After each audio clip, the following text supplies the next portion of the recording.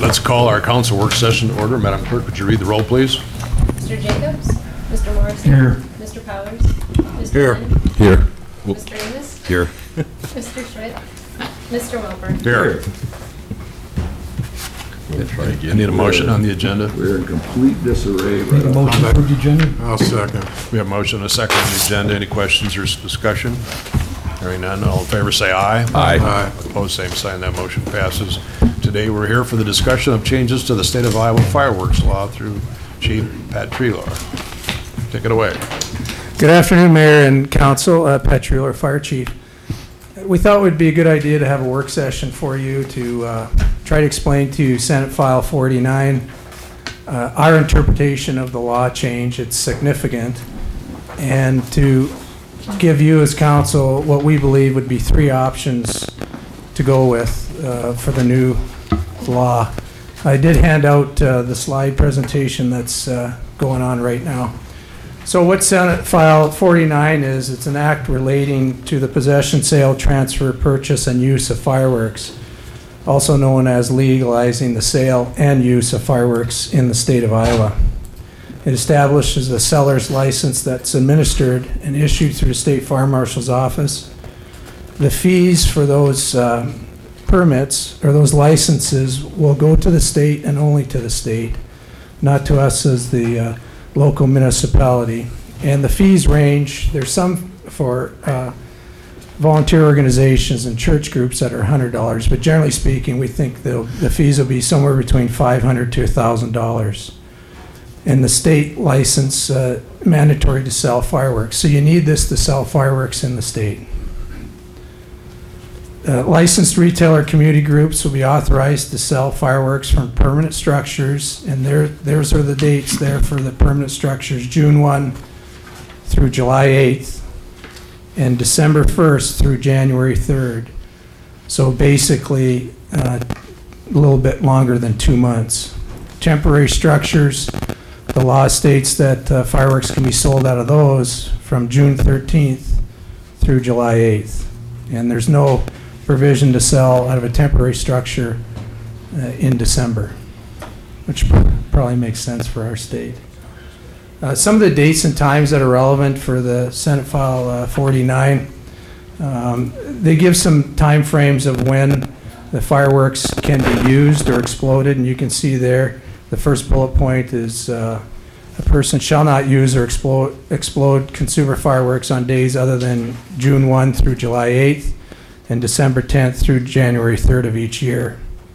And it goes on to say 9 a.m. to 10 p.m. is when fireworks may be used unless otherwise specified. And then between the hours of 9 a.m. and 11 p.m. on July 4th, so they give a little bit of a longer time on the 4th. And then you can see for New Year's Eve, they allow them to go right up till 12:30 a.m. So what is allowed under the Senate File 49? When we're talking about consumer fireworks now, it includes first class and second class consumer fireworks. And you can see there that first class fireworks, there's a number of them that are listed: aerial shell kits, reloadable tubes, chasers, helicopters, aerial spinners, and so on. Second class would be cone fountain, cylindrical, I can't say that word, fountains, flitter sparklers, ground and handheld sparkler devices, and so on. So not to be confused, these are not display fireworks. So think of the ones from my Waterloo days where a professional organization shoots the larger shells, and we've had a 10-inch shell used in our city. So we're not talking about display fireworks. Consumer fireworks are what was just listed. So the Senate file also gives us as a city, or you as a city council, may by ordinance or resolution prohibit or limit the use of consumer fireworks, display fireworks, or novelties. There's currently no mention of the ability to restrict the sale of fireworks. So it's our opinion, speaking with other municipalities, including our own city attorney, we don't have the ability to restrict the sale of fireworks in our community, but we do have the ability to restrict the use of the fireworks. So our current practice under the law that was previous to May 9th, so the old law was May 8th. In the city of Waterloo, we only allowed display fireworks. The permission must be obtained through a permit process. It allows many of us within the city to look at it to make sure it meets all of our criteria. So that's police department, fire rescue, and city council, because you do approve display fireworks, and there's an approval on for tonight's agenda, I believe. We verify the licensing. The clerk's office looks at the insurance. The fire marshal or myself will go out and take a look at the site to make sure it's what they say it's going to be. Excuse me. So that's the current the current law that we have on the books previous to May 9th when when the governor signed this in. So some of the challenges that go with this is there's lack of guidance from the state fire marshal's office as how they plan to issue licenses. I did talk to the state fire marshal today, and they think they're going to be ready to start issuing licenses the week of May 22nd. We have lack of local permit for retailers of fireworks to verify compliance with our codes and our safety standards. We think there's a lack of resources to have additional enforcement activities. We do have some discrepancy within our talk within the city group was permanent versus temporary retailers. Obviously, we're under a compressed timeline. The governor signed it into law on May 9th, like I said, so less than a week ago. The state is not requiring background checks before they issue a permit. And speaking with the state fire marshal today, they're certainly not happy with that, but that's the way the law went through. They're going to try to readdress that after the administrative rules review will take place probably sometime in January. So to repeat, the state will not require a background check before issuing a permit. And the state is implementing the emergency rule. They don't have administrative guidelines set for the law, but they're allowed to do it under an emergency rule, and they think they can have it done in 2 weeks. Something like that usually takes 4 to 6 months.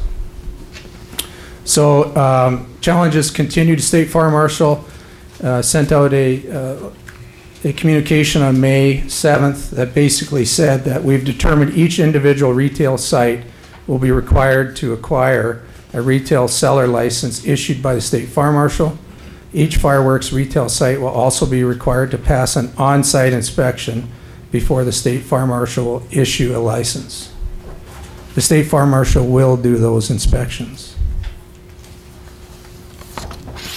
There's also some discrepancy in one of the references that the law takes into account, which is NFPA 1124. This is another communication from the state fire marshal that there's some issue if tents are appropriate to be used to sell tents out of. Like I mentioned to you earlier, I spoke with him today. He's very confident that the AG, the Attorney General, is confident that it'll be allowed. So what are the impacts for our community with this law? They're numerous. I just threw a couple in there. Increased calls for service. We think certainly police department will see a lot of calls. Fire and EMS, we're not sure. Noise complaints will certainly be there. Pet owners, we got to think of our pet owners in the community with the loud fireworks scaring them off. PTSD sufferers, the elderly, some people with seizures apparently have some issues with fireworks being shot off. And then lasting impacts that we feel that some in the community may be injured with the use of fireworks. We do have a little bit in our current city ordinance, and Kelly can speak to this in a little bit, but we do have 785 that restricts firecrackers or fireworks of any character in any public park except otherwise provided by this code. So we thought we'd give you three, what I feel would be three options that we have to decide upon. Keeping in mind that the law is already in effect, but really June 1st, there'll be people looking to sell fireworks in our community. So the first option there is to recognize the legislation as is. So the use of fireworks will be authorized as set out in the bill, and that includes the times and the dates. So it'd be, for this year, it'd be from June 1st through July 8th. Fireworks would be able to be used within the community. And sales would be authorized as outlined in the bill. So option one is what we call the free-for-all option. Option two, which would have local modifications to it. We certainly recognize the new legislation with some modifications, and this is allowed by state law that by ordinance reduce the days and or times that consumer fireworks shall be used to June 30th through July 4th. And that's kind of what we're calling the July 4th weekend. If I remember right, July 4th is on a Tuesday. So June 30th would be that Friday. We're talking with the other cities, fire chiefs, and our city attorney. I think we're well within our rights to restrict the dates that fireworks can be used. So we would need to look at our current ordinances, restructure those, and have them in place. And we'd probably need to do all that by next Monday, because we have no council meeting on the 29th. Option three would be to totally restrict the use of fireworks in our community, basically as it is now, with the exception of fireworks are legally sold in our community. So that would be no, excuse me, no use of fireworks whatsoever, unless under permit. Just in conclusion, we're talking with our city clerk and city attorney that we feel that we'll need to incorporate and adopt by reference to this new state law. So in other words, what we have on the books currently, we're not sure would be restrictive enough because there's been a major law change in the state. We think we could modify existing ordinances that reference the fireworks. Some of these may be minor in nature. Obviously, we'll need to involve a lot of departments, planning, zoning, clerk's department, PD, of course, the fire department, and code enforcement as well. And we think this is going to be a work in progress, this first go around. So that's kind of what we threw together for you, and we had the fire marshal with me today as well, and obviously Attorney Zellifer's here as well as Kelly to answer any questions you might have. Chief, just two quick questions. One, have you reached out to any other municipalities? And number two, have other municipalities, if you did, taken a look at use on public property? For instance, if you're at Burns Park and you got children out there playing, for someone to come over and do things when children in reach, what other places are doing? Sure. Well, to answer your first question, I've reached out to all the larger cities in the state, their fire chiefs. I know Attorney Zellifer's also reached out, and Kelly has as well. The majority of the cities have not decided exactly what they're doing. Davenport, Iowa City, Cedar Rapids, Dubuque have all indicated to me the direction is going to try to ban the use, but that is not set. Marion, Iowa is, I think they're voting on it this week to restrict the time frame of when fireworks can be used, and they're looking at a June 24th through July 8th. But there again, that hasn't been approved. We've been in touch with Cedar Falls. I've talked to their fire chief a number of times, and we're well aware of what their resolution is that is before their council tonight. And it's my understanding that they would allow the use of fireworks on private property, not on any public property or any parks. So I think that would be at a minimum, if we want to use fireworks in this community, if you choose as a council to go that way, we need to make sure that we limit it, that they won't be allowed in a public park. I mean, we don't want fireworks being used at a Friday Lou, for example. I think we need to think of that. Sir. Yes, sir. So, Chief, on your first page are the fees associated between $500 and $1,000. So those are for the sellers, correct? That would be paid to the state to issue the license to sell the product, correct? And then you mentioned something about churches and a $100 fee. What was that?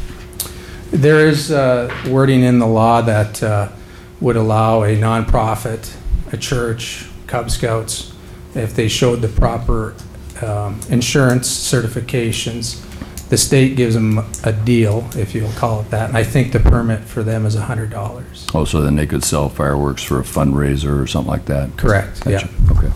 And then your challenges, it looks like the bulk of your challenges have to do with the retailers, but then in your article, it sounds like we don't have a lot of control over the retailers. The state does. We've just got more control over the use. Is that correct? Sort of. Okay. Okay. So we cannot, as a city, ban the sale of fireworks, but we can control where the fireworks are sold Right. through planning and zoning, for example.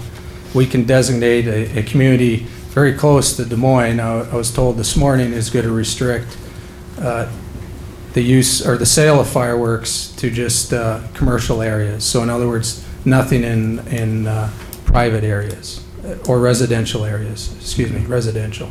So we have the ability to control where they're sold. We just can't say we're not going to allow the sale of it. So that, I think that's more of a city staff decision on that. I think what's before council is if you as a city council want to allow the use of fireworks in the community, because by the law we can restrict the use. Okay. And then your one other page where you talk about the not having any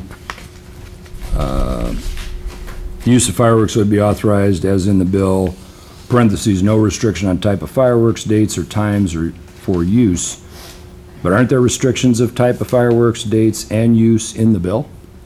Right, other than what's listed in the So bill. you're talking about in we're- addition to that? Correct, yeah. So we're Yeah. saying what the state put forward, we're saying carte blanche, we're good to go with it. Dates, times, and what they listed as commercial fireworks. Okay. That was in another tile there. Okay. Was there, I mean, it kind of sounds like this has been going through the legislature, I think, for a couple of years. And it now got done, and it's, now the cities are all scrambling to refute it from what you're saying. If all the, you're indicating all the metropolitan areas, your understanding are coming out to prohibit? Is that My correct? understanding is they're going to try to restrict the use of fireworks in their community, correct? Okay. I mean, it seems, excuse me, it seems like there's a little lack of communication or something there between the League of Cities and the legislature. I mean, I don't understand how, it looks like we're going in two different directions. I'm just curious your perspective. I mean, I guess I was just wondering about that. Yeah, I can tell you what's talking to the state fire marshal today that his office certainly wasn't pleased with the timing of the bill, as in it went into effect the day the governor signed it. He was pushing for a December start date, and he didn't win out. So we were somewhat going down the path. We thought the legislators were going to approve it last year, but it didn't get done. There was some talk this year that the governor was going to veto it. That didn't occur, and now this is kind of what we're stuck with. And I think the biggest rub for me personally is the time frame of it. I mean, he signed into law May 9th. We had this date already set for a work session a couple of weeks ago. It just doesn't give us a whole lot of time to think through all the problems that might occur. Sure. Well, and going back to what the mayor said, I mean, doesn't it seem like, not that we should do what they decide, but doesn't it seem like we and Cedar Falls and Evansdale, those three probably specifically, ought to kind of all be on the same page to one degree or another? I mean, it seems like that would just create more problem rather than less if all you got to do is go across the street and the rules change, and I would think the public would be real confused. Yeah, I think it'd be a little rugged if one of those three communities banned it altogether and their neighboring community allowed it. Yeah. I would agree with that. If my opinion was asked of what option to go with, and it hasn't been, but I'll give it, I would say I was going to that get to that. that wasn't intended at anybody directly. I would say that we should try to go with the modified use would be my recommendation and see how it goes. And that would be from the June 30th to July 4th That would be my recommendation. And so there are no fireworks during the winter? Because isn't there a time frame in there around the holidays, New Year's? It's listed there as well. I don't know what slide it was here. But that is part of the modified? Right, and the modification would be, I'm sorry, it's not on that slide, but we'd be fairly lenient in December. We don't see that as being a huge issue. Yeah, I wouldn't think. In this climate. Thank you. Chief Trudy. So in the modified version that you have here, it doesn't include New Year's Eve or that, but that would be part of what you're talking about with the modified version, correct? Including New Year's Eve. Correct. I mean, I think we could get a good feeling of how this summer went, and we would have plenty of time to address the December time frame by resolution or ordinance. Okay. And the restricted area that you'd mentioned there, the current city ordinance, and maybe Kelly, this just applies to parks, or does it apply to all publicly owned property? That's 7-8-5. Yeah, it's my understanding it's just public parks. Correct. Okay, so, but this could, an option, a modified option could include all publicly owned property. No use on any publicly owned property, Yeah. which would include parks as Yes, well. sir. Yeah. And also, when they talk about fireworks, are they just referring to aerial fireworks? Or what about like cherry bombs, M80s, those kinds of loud bang firecrackers? Well, they're not specifically prohibited in the law, but they're also not specifically listed. So the idea is that an M80 wouldn't be allowed. My direction is from people in the industry has been that the maximum amount in one firework could be 500 grams of product. Now, I can't tell you exactly what 500 grams looks like, but cherry bombs and M80s were a concern, and the group that was opposing fireworks called that out in their letter to the governor, that the law doesn't specifically prohibit those, but there again, it doesn't list them as one of those products that's deemed to be Class 1 or Class 2 consumer fireworks. So I guess the end result is I would say it restricts them. It could be clearer in the law, but Clear in the state law, more clear in the state law, more clear in the clear state in the law, state law, or correct. clear in our ordinance? Whatever no, it I'm might talking be. about state law. State law could have certainly cleaned that up a little better, and that is a concern in some in the opposition to the fireworks, is they specifically say the law doesn't prohibit M80s or cherry bombs. So how would our city handle if we pass an ordinance that it modified and we did not include those as legal use or to be used legally within the city, but then we got the sellers selling those within our city because they say they're legally authorized to sell them? Yeah, that's a good question. I refer back to, it's not listed in the state law what's allowed to be sold. So, maybe Fire Marshal Ferguson wants to try to answer that, but I would, it's not a huge concern. I don't think that these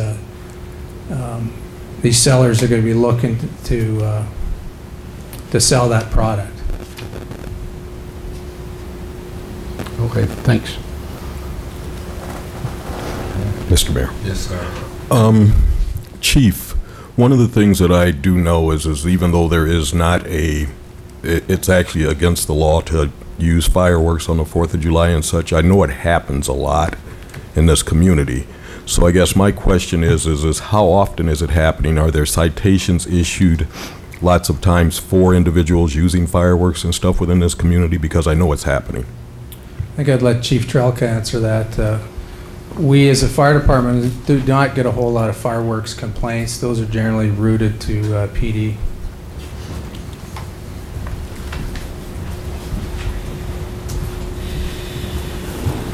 Dan Trelka, Chief of Police. We show a vast amount of forgiveness around the holidays when it comes to fireworks.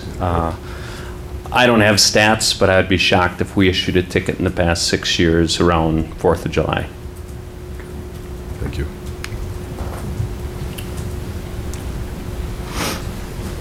So, I'm hearing some option 2 local modification possibilities. Mr. Mayor. Yes, sir. Chief Treelor, are you looking for suggestions from the council for the modified version, or are you putting something together with city staff, other city staff, or what's? I'll maybe defer to our city clerk. I mean, we've met on this issue 2 or 3 times, and I think we're all on the same page. We're just going to need to float a few ideas your way and see where we think that we could get something passed. I'm assuming you're going to need to suspend the rules on Monday night, the 22nd, to get anything in place for June 1. So, Kelly? I would, a little bit of what we talked about is there's just a couple parts in our code that we'll probably need to tweak. One is there's a specific definition of fireworks. So we'd probably want to incorporate what the state law sets out as what's legal for sale. Within the business license portion of the code, that's Title III, when it talks about peddlers and transient merchants.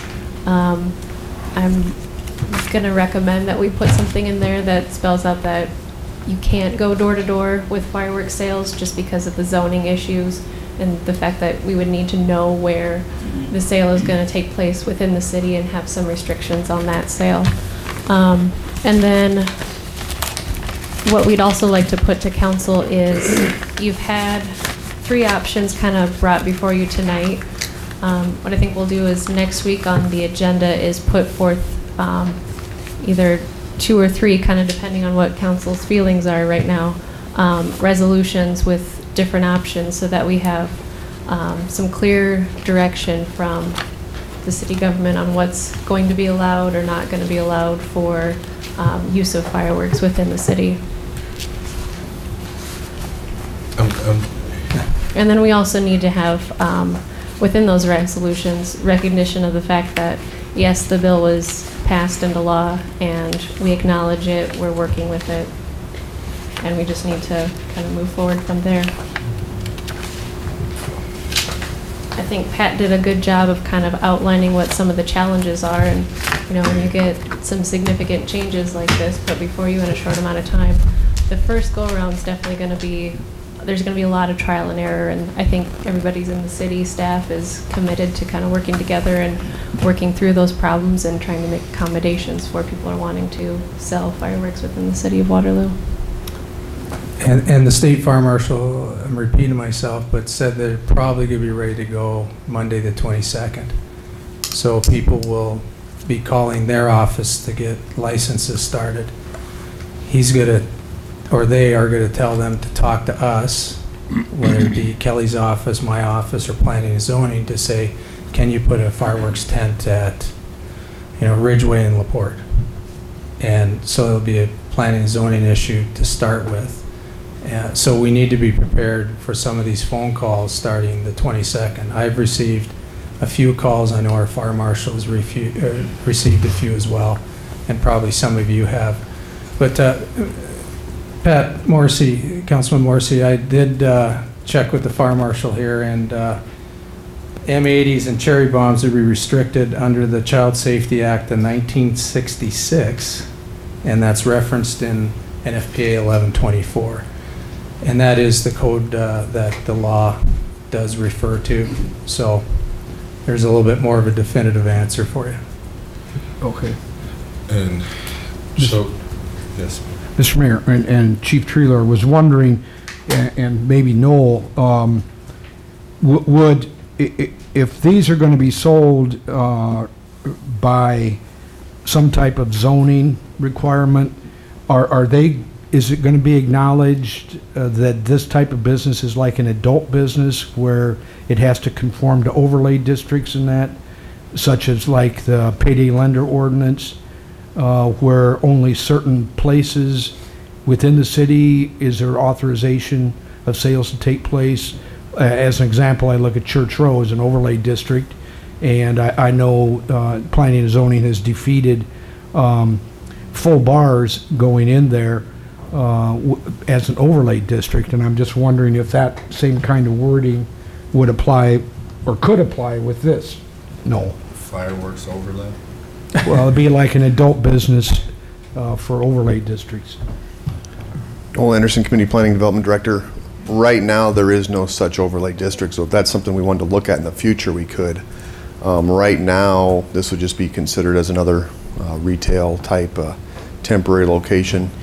What we look at on those, let's say for example they want to go in someone's parking lot with a tent, we have to look at the site, we have to make sure it's not providing any visibility triangle obstacles being located at the corner for traffic. We have to look at the amount of available parking on the hard surfacing that they have on that lot, and if they have extra parking to give up for an additional business to be located on there. So essentially we're making sure that they're still in compliance with the zoning ordinance, but we don't specifically call out fireworks as any kind of a special use permit or anything like that at this time. That's something we'd have to look at, maybe based on how it goes this year or something with the other departments to see if we want to move ahead on something like that. Mr. Mayor? But no, we could? We can always look at that to see what other communities may have done and what exactly we want to put into something like that. I mean, obviously we did it with the alcohol overlay ordinance, so we could do it with additional ones if we had justifiable reason to do that. I think, Chief, the option 2 with some local modifications, is that one, given our situation, given the time frame, given the fact that the state has pushed this through, is that one more closely related? And I also heard Councilman Morrissey indicate all public properties. Where are you at? Yeah, that would be the recommendation if the council decided to go with option 2, which would be local modifications, and it sets the time frame for what I'm calling July 4th weekend. That would include a ban on all public property. Fireworks would not be allowed, including parks. That would be my preference. All public properties. Okay. Yeah. Mr. Mayor? Yes, sir. Chief Treelor and Chief Trolka have, once these businesses would get set up, they would be able to sell year-round. 360. No. Wouldn't they? No, the No? fireworks are restricted. Let's just focus on the summer from June 1 to July 8th. The law is very clear on that. So there is some talk or buzz within the fire service that this is going to lead to year-round sale and use, but it's certainly not there right now. The law is clear. It's June 1 till July 8th for permanent structures. Temporary, I think, is June 13th through July 8th. It's a very short time frame. Do we have any information on when these set up, if there's any trouble around the locations where they're set up? Chief Trolka?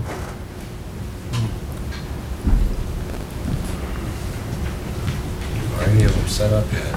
No, that'd be determined by the particular property they plan to utilize. I mean, In other communities, though, has there been any history of problems associated with? not that I'm aware of, but that's something I'll check into because that's an intriguing question. Okay, thanks.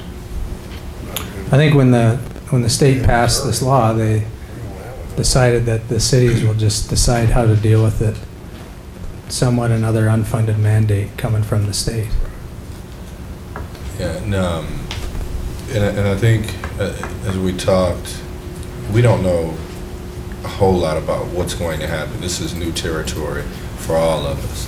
But this time frame, this short window gives us an opportunity to kind of figure out exactly what's going on. If we take a look at, if our personal injuries increase, 1,700%, or if property damage increases. I mean, but this is new territory. So I think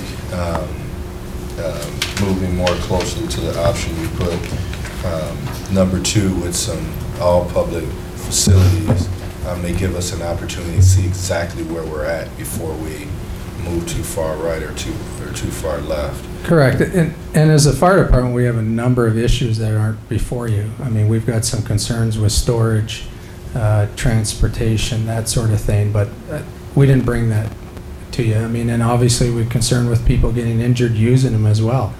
But some say that those injuries have been exaggerated. What I'm saying to you as a council and the mayor is I think kind of go middle of the road and say, let's give her a shot here June 30th through July 4th and keep our fingers crossed, and we'll do the best to keep our retailers in check and get out there to make sure that they're selling the proper product and go from there. Yes, sir. Yes, sir. So, Pat, have we had a chance to look at, like, I'm thinking specifically Missouri and South Dakota? As I travel to both those states, the fireworks businesses look like great businesses. They're well kept. They don't look like there are any issues like Councilman Morrissey seems to be concerned about. Do we have any data on that? Well, there's certainly a lot of literature out from both sides of, the pro fireworks and the opposition. Mm-hmm. And, I would say generally speaking, the fireworks setups in Missouri and Indiana, there's a lot of big players, Phantom Fireworks. They're fairly safe organizations. And my bigger concern is the retailers or the vendors that have no experience with fireworks. It's going to be new to a lot of them as it is to us. So that's a little bit more of my concern. Class C fireworks, consumer fireworks, are different than display. And the mass detonation is a little bit tougher with consumer fireworks. So there are some safety things already written into the law because it restricts the size of the firework that can be used. Are there age limitations? I didn't notice that anywhere. 18 years of age Right. to So, sell. I'm not sure on the use. 15 to use. 15 to use. I'm not sure on the use, but it's 18 to sell. so for the dealers, their responsibility would be to maintain their license, basically just like a bar or anybody else, that if it's a good business, they want to make sure they're responsible in their sale of who they're selling it to and that type of thing in order to keep I their would license. think so. Yeah, I would think so. I'm not sure what the state has planned for that, but they do say as the fund builds, they'll give grants out to municipalities for education and enforcement. They claim that that's going to be coming down the pipe. Any other questions? Oh, yeah. All right. Motion to adjourn. Motion adjourned. Second. All in favor? Aye. Opposed? You're adjourned.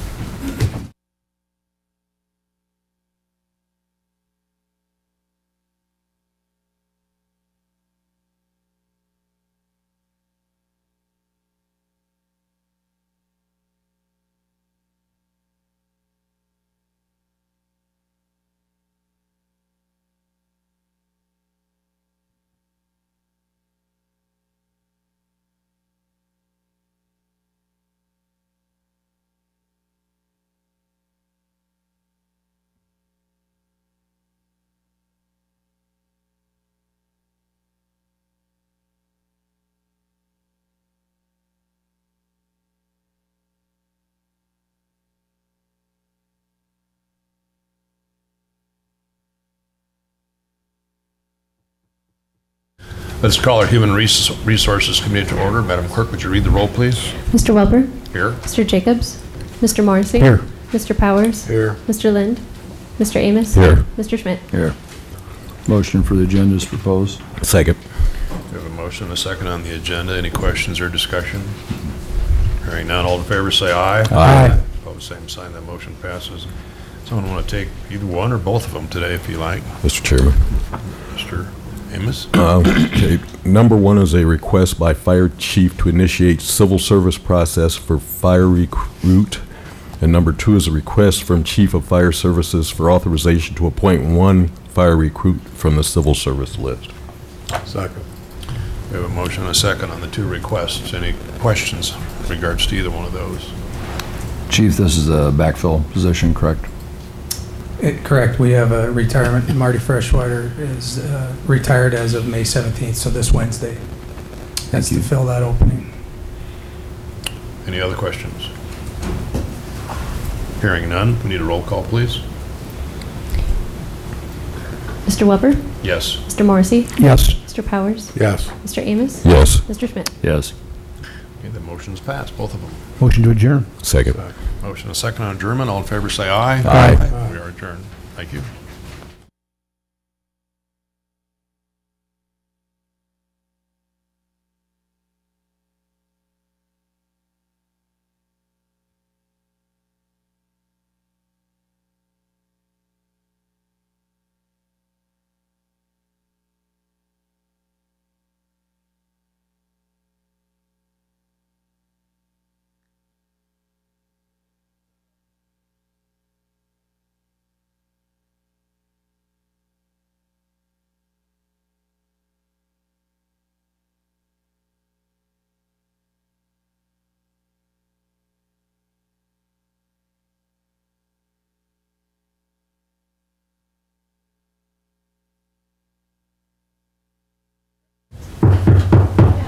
Let's call our Finance Committee to order. Madam Clerk, would you read the roll, please? Mr. Jacobs? Here. Mr. Powers? Here. Mr. Weber? Here.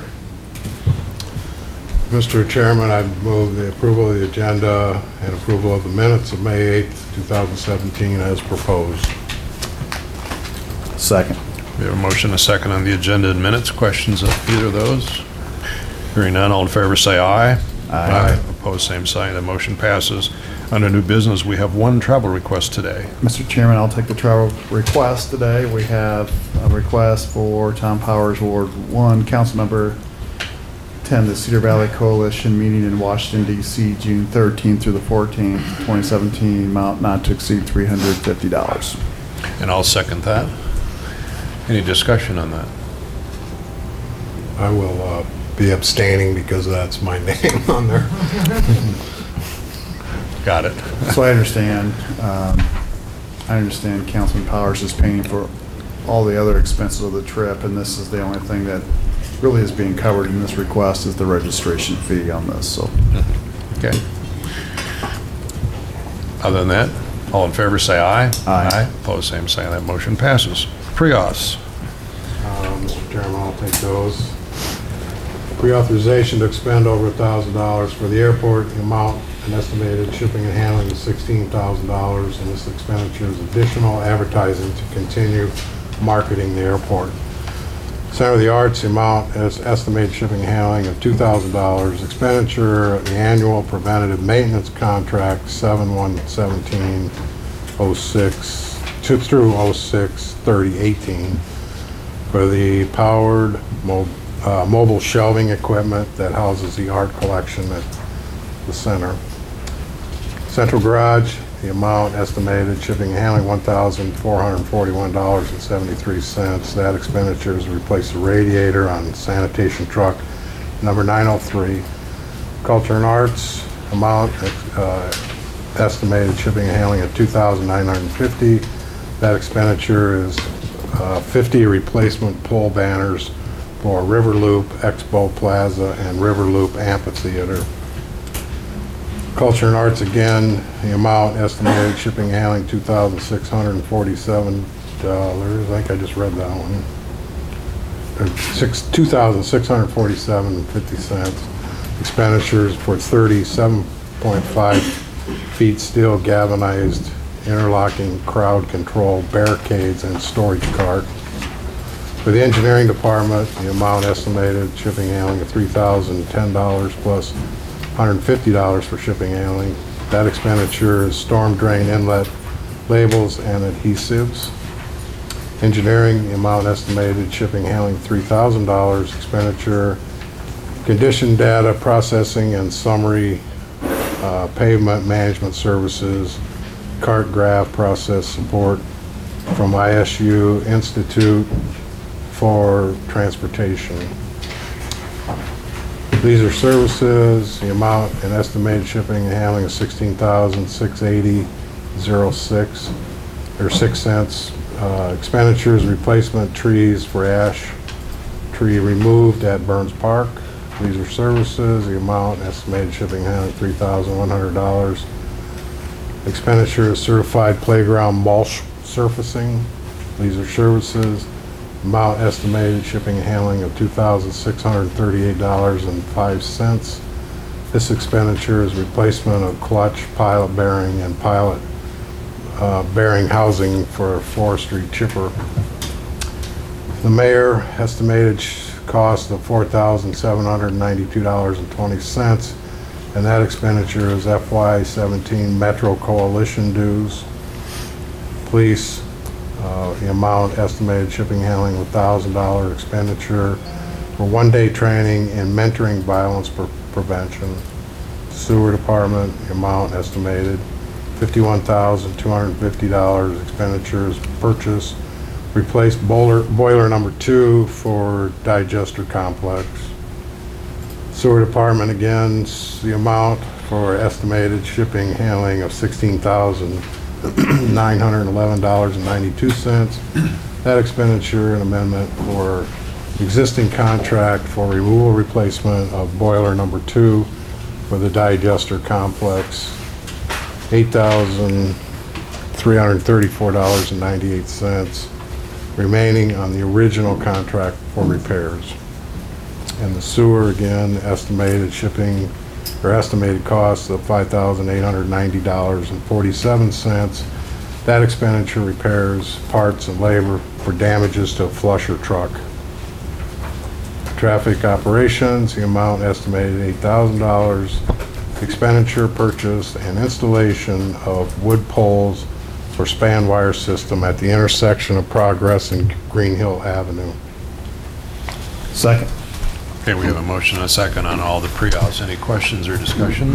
Councilman Welper, on the second pre-auth for culture and arts, I think the shipping was left off in the amount of $489. So if we could add that, I would appreciate it. What was that now? It's shipping on the second pre-auth for culture and arts. The amount says it's $2,647.50 for Okay. the galvanized interlocking barricades. That should also have shipping of $489 if you could approve that as well. Okay. I would make that amendment to, or agree to that amendment of 400 and whatever the amount. $89 For shipping, okay? Second. And a second on that. Any other discussion, any of those items? Mr. Chairman, just a quick Morrissey. question for clarification. Center for the Arts is in the second one, and then we have Cultural and Arts, and Cultural and Arts are they the same? Is Center for the Arts the same as Cultural and the Arts? Oh, okay, thanks. Any other questions? Hearing none, all in favor say aye. Aye. Opposed, same sign. The pre-auths are approved. There are no budget line item amendments today, but we do have the bills. The bills are $2,580,525.32. That's 2,580,525.32. Motion a second on the bills payment. Questions? All in favor say aye. Aye. Opposed, same. Bills are paid. Mr. Chairman, I move for adjournment. Second. Motion a second on adjournment. All in favor say aye. Aye. We are adjourned. Thank you.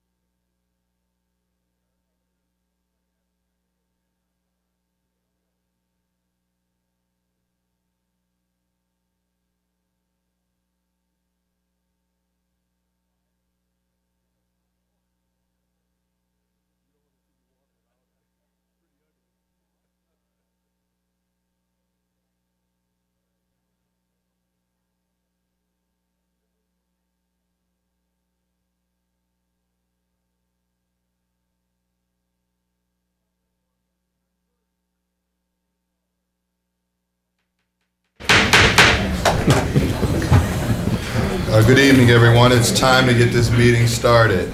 Madam Clerk, could you please read the roll? Mr. Jacobs? Here. Mr. Morrissey? Here. Mr. Powers? Here. Mr. Lind? Here. Mr. Amos? Here. Mr. Schmidt? Here. Mr. Welper? Here. All right, now is our time for our moment of silence. You have the option of standing or sitting. If you would please join me. Moment of silence.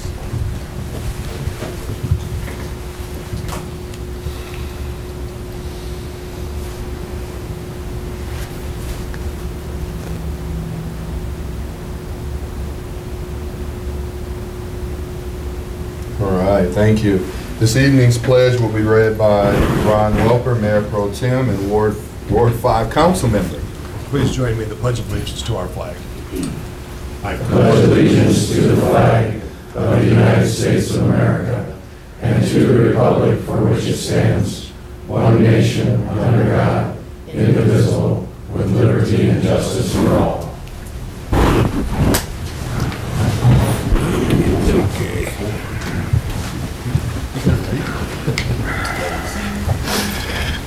Mr. Mayor, Yes, sir. I'd like to make a motion to approve the agenda as proposed and also the approval of the minutes, May 8th, 2017, regular session as proposed. Second. That motion has been made with the second. All in favor? Aye. Opposed? We have an agenda in minutes. Now it's time for oral presentations. Your opportunity to share your thoughts and your concerns with the council and mayor. First, we have Sue Beach to come and talk to us about community bicycling. And Sue, also congratulations on 5 years with Blue Zones as well. Thank you. Thanks for having me, Mayor and Council. I'm here tonight representing the Blue Zones project to talk a little bit about how we as a community are so fortunate to have Blue Zones in our community and in Waterloo, because it really is here for us all. And bicycling, Blue Zones project suggests that if we get out and move naturally, we're all going to feel better. And what better way to do that than bicycling? So May is Bicycling Month. And then, of course, they break it down into this week is Bicycling Week. But those of us that maybe can only do one day, we break it down a little farther and have Bicycling to Work Day on May 19th. So I'm here today to encourage everyone to please bicycle to work. If you live too far away, that's fine. Grab a friend, throw your bicycle in the back of your car, and meet someplace where you guys can go together to work. We also have a great opportunity because Waterloo Bicycle Works rents bicycles. So I'm giving lots of options because really there's no way that you shouldn't be able to find a bicycle to at least try it. So I just wanted to share with you a little bit of history of Bike to Work Day. The thing about biking to work, it's not just an opportunity to get out and get healthy. It has a massive effect on every part of your day. Getting out and biking to work requires you to get up a little earlier, spend some time waking up before you head out the door, and planning for the extra time it's going to take you to bike on your way to your destination. All of this will ensure that you are bright-eyed and bushy-tailed when you get to the office, invigorated by your ride and ready to face the day with bright new perspective.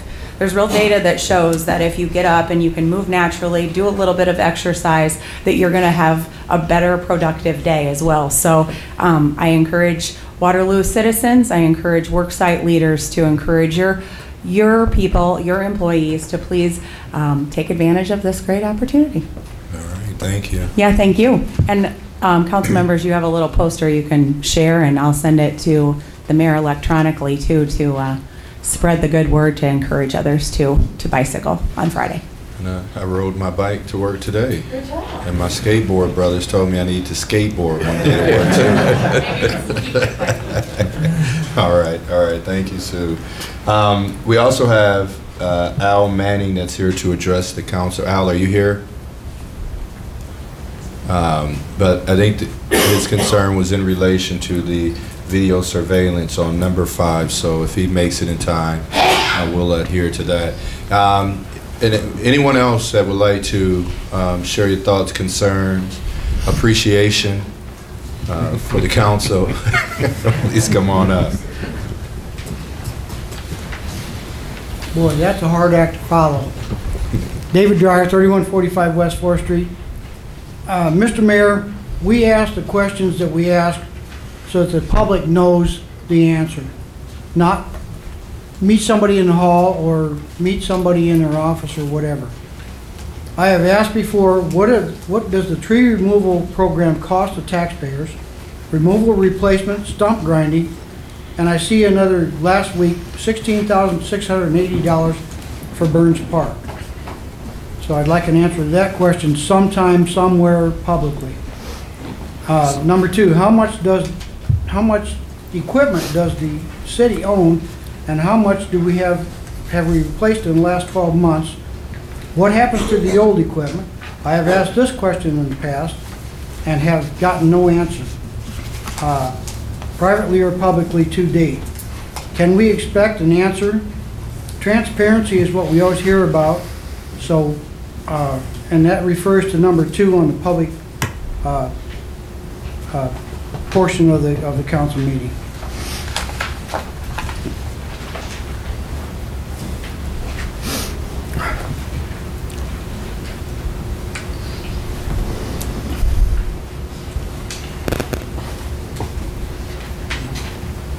City equipment, how much we own. How much do we own and how much do we share between departments? And you really think that can be answered right now? I do not. I would like it answered publicly though. So everybody that's watching the TV tonight can get that answer so they understand how much equipment the city owns, how much we maintain, etc. Is it possible to work together to come up with this answer? Because I don't necessarily know right here, because I mean, we have everything from boats to cars to lawnmowers to tractors to rakes to ice melt that goes on the ground to, there's a lot that the city possesses. And to do a study like that, I assume that would be an astronomical amount of time. So are there specific areas that we can work together, you and I, to get you the answers that you would like to have? If we sat down, you could say, how many cars do you have, or how many's in the motor pool, or, I mean, but I can't, you know. I can work that up, yes sir. Okay. Thank you. Okay, and then how much does the tree removal program cost us? Do you have that number on your paw? Paul Hudding, Leisure Services Director. I don't have the number right with me. I'd have to clarify that as well. The question would be, what tree removal? Is it the ash tree program? Because we do have specific funding that we've asked for that, or is it our entire forestry operation? Depending on what you want, we have numbers. I don't have them all in my head at this moment. Mr. Mayor? Yes, sir. Just the ash tree program. Okay. Because we put in a lot of money to trees, We have. replacement, removal, stumps and all of that. And I will wait for an answer, and then I will share that later in an article in the paper or whatever if I need to. Thank you. All right, thank you.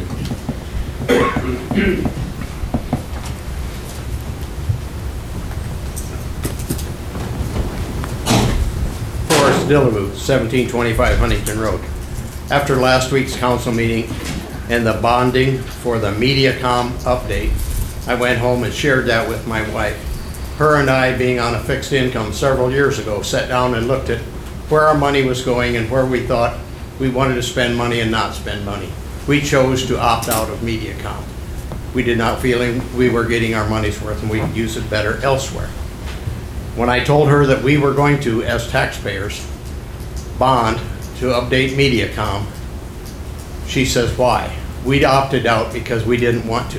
There are many people, many seniors that are opting out of MediaCom. And now we're going to be asked to update the MediaCom system because the city chose to spend that money rather than bank it for updates. So not only do we pay it, we pay interest, I assume, for 15 years. That's how we normally pay bonds.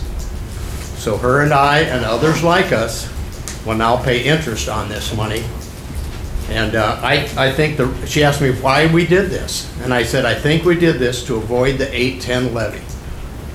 If we spend this money and bond for it, we don't have to pay it out of the 810 levy. If we hired a firefighter or a policeman or whatever we did with this money, it no longer goes on the 810 levy. And I think this is creative bookkeeping to further burden the taxpayers.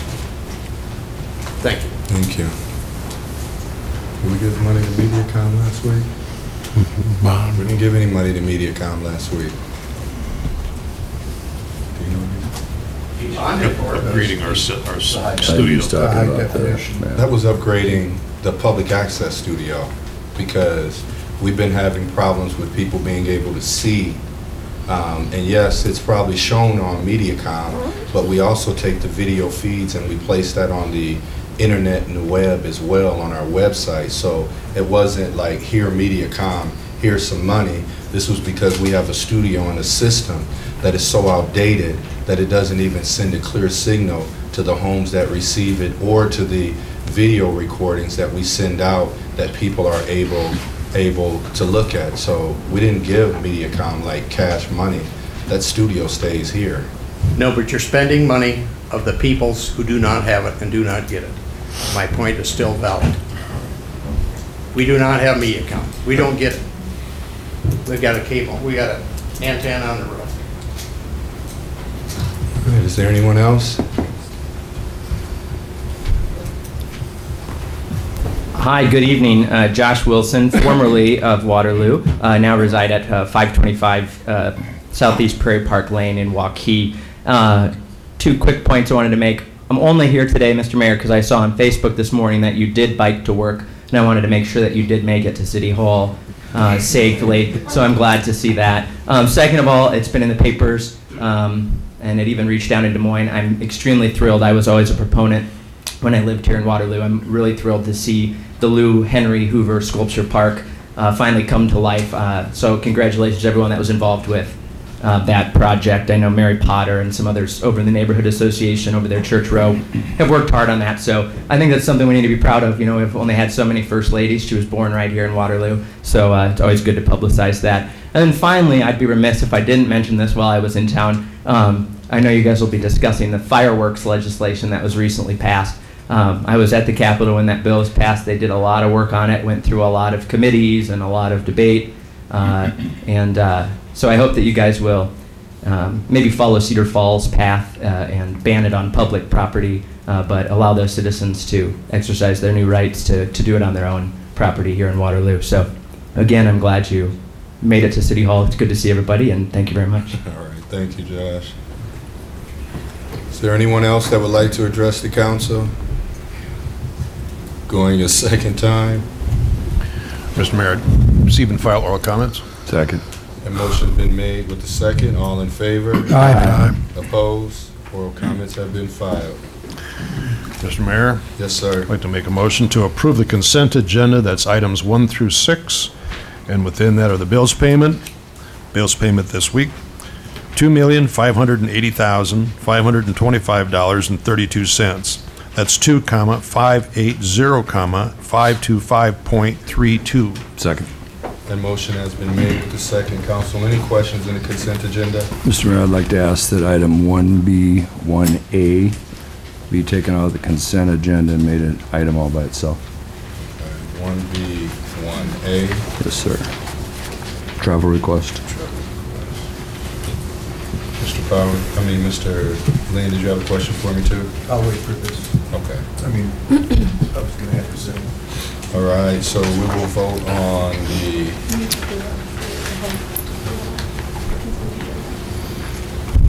We've never done that before.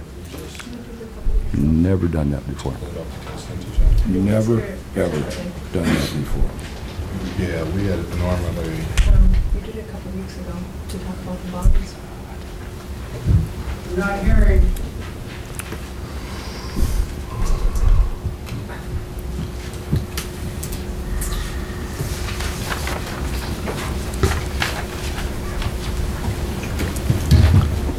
What is it, Steve? Well, second. The following items will be acted upon by voice vote on a single motion without a separate discussion unless someone from council or public requests that a specific item be considered separately.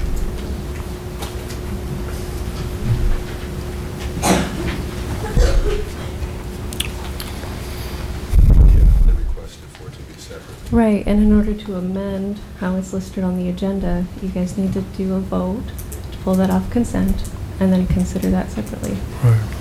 We did that a couple weeks ago when we were talking about the bond issue. Either way.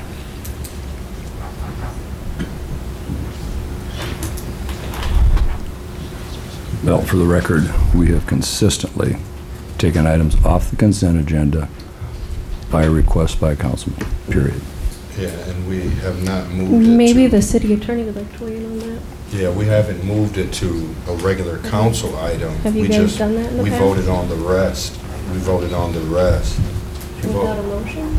Did we just do I that a couple thought weeks there ago? was just, wasn't that just a motion? We can't hear back in the corner. Dave Zella for city attorney. Who made the motion? I did. Yeah, okay, and it was seconded, correct? Correct. To remove the one item off the consent agenda and move it for a regular vote on its own? Correct. Yeah, we've done that often, and Right. it's standard procedure. Yeah. It's allowed. We don't need to vote on it. I didn't think so. Yeah, because we're still, it's still in the consent agenda. It's just voted on Separately. separately.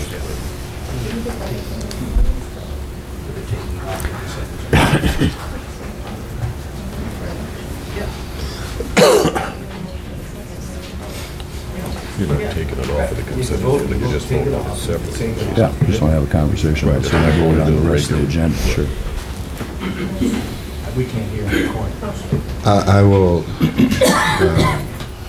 I will err on the side of tradition, but we normally have, we're not taking it out of consent agenda, we're just voting on it Separately. separately. So you're having a separate vote within the consent agenda? Is that what I'm understanding?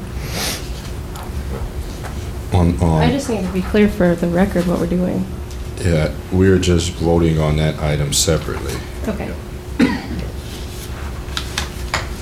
So, we're doing the consent agenda vote, and then you're voting on the travel request? yeah. Okay, I just want to be clear. So, we clear on that? I believe so. All right, Madam Clerk, and this is on the other items, we'll vote on the travel request second. Mr. Jacobs? Yes. Mr. Morrissey? Yes. Mr. Powers? Yes. Mr. Lynn? Yes. Mr. Amos? Yes. Mr. Schmidt? Yes. Mr. Welper? Yes.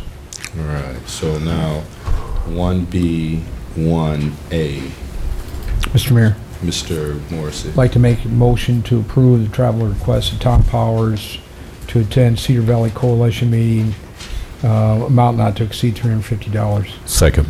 The motion has been made with the second. Discussion. So I guess my question would be, in the 10 years I've been on city council, we've never paid to send a city council member to, on a coalition trip. The only time I'm ever aware that a city council member went on the coalition trip was when I went the first year I was on the council, and I paid for that out of my own pocket. You know, I think I've been pretty consistent over the last few years that we've had money in the city council fund, but it seems to me one of the responsibilities of being on the city council is to take it upon ourselves, if we want to do some of these things, to pay for it out of our own pocket. I think a lot of the things that we do are learning opportunities, but I don't think it's necessarily the responsibility of the taxpayer to pay for that. I think that, you know, during the budget hearing, I attempted to cut our travel requests because I do think that the council and the mayor need to lead by example, and when we're asking department heads to do whatever they can do to cut their expenses, and I'm assuming the reason that we're approving to spend this is that must be money left in the fund. I mean, I don't know how we ever came up with that kind of a number, but I guess I just don't understand the purpose of it, so that was the reason why I wanted to discuss it. Mr. Mayor? Mr. Jacobs. Just a couple comments. First of all, the first thing I looked at was, is there money in the fund? Because before we had a trail request, I was first a council member, and well, we didn't have the funds, and so this time there are actually the funds available for this. But I guess I would like to maybe find out a little bit more about the trip and what it can do for Waterloo.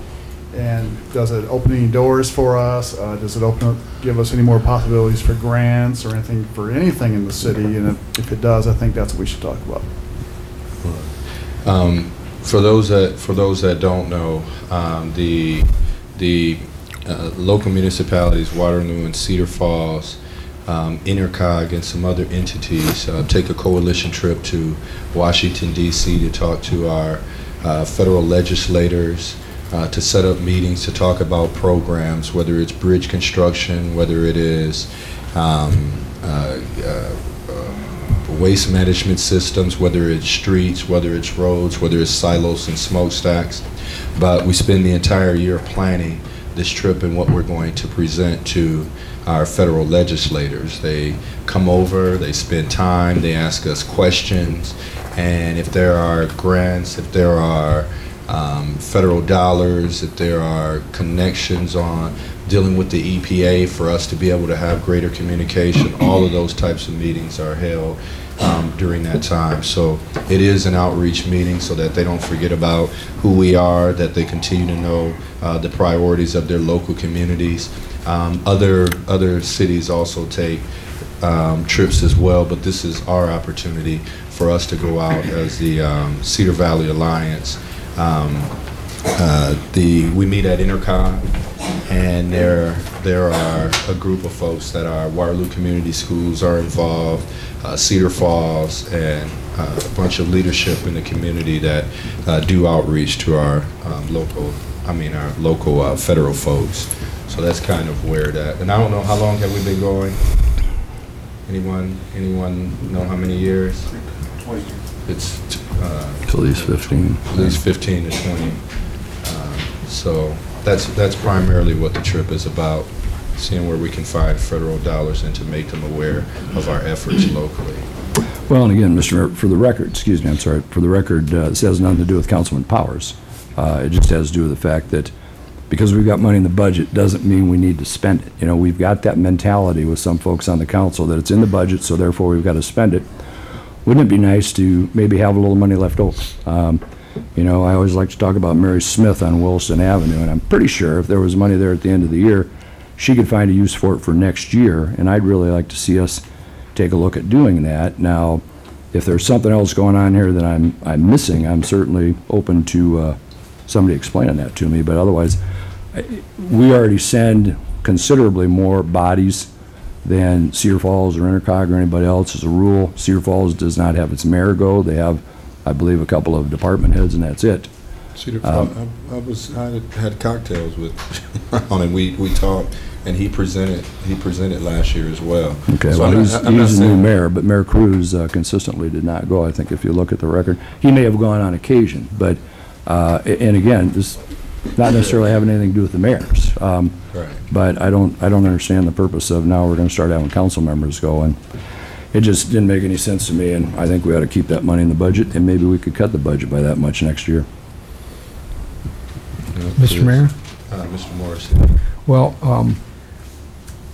the budget is set up for paying our bills and for meeting the needs of the services and the services being provided by the employees.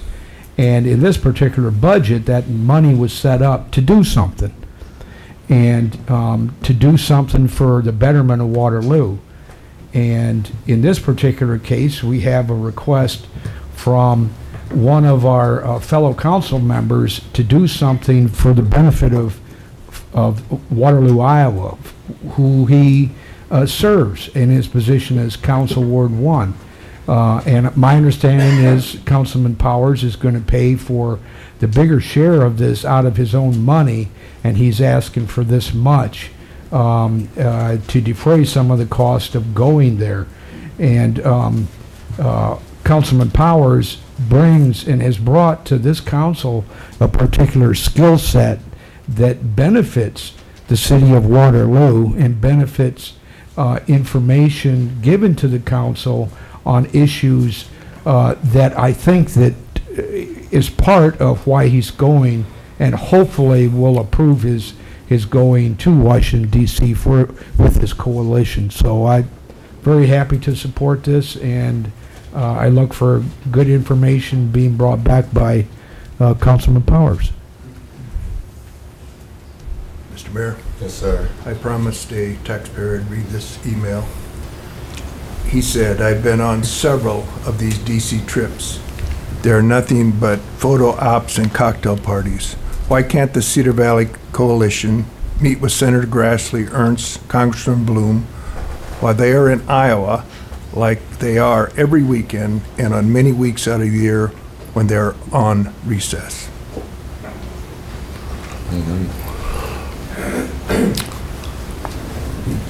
Mr. Mayor, just one final comment. I have family and I have friends that work for some pretty big-time companies and some pretty small companies, but without exception, the private sector is cutting their travel expense.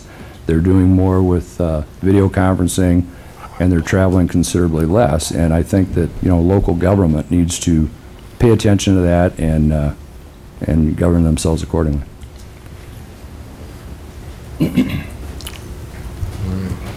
Council, any other discussion? This is the consent agenda, so Mr. Mayor, I'm looking at this $350 here, and I understand what Councilman Schmidt is saying about cutting things and how we need to be aware of our budget and all those things. But I also look at this $350 that Councilman Powers is looking at and requesting as an investment in the future of Waterloo, because I firmly believe with his background and knowledge, he has something that will, I guess, allow for individuals to understand that what our community is doing is trying to grow our community, trying to do things from a standpoint of improving the community. And that's why when I look at this $350, I look at it as something that is going to support and benefit our community in the long run. So I can't help but support this. Well, we've had some conversation. This consent agenda. Mr. Mayor. Public input. Yes, sir. I would just like to make a comment that I appreciate the support. I appreciate the conversation of lowering tax dollars by $350. I will still do this. I go there to DC. I know where these different offices are. I disagree to some extent on the email that was written on a person, I don't know who it was, but I've been on those meetings and paid for them myself in the past as well. And it is more than just meeting with 4 or 5 legislators from the federal level. There are agencies that are involved in this, the federal agencies, that we have that opportunity.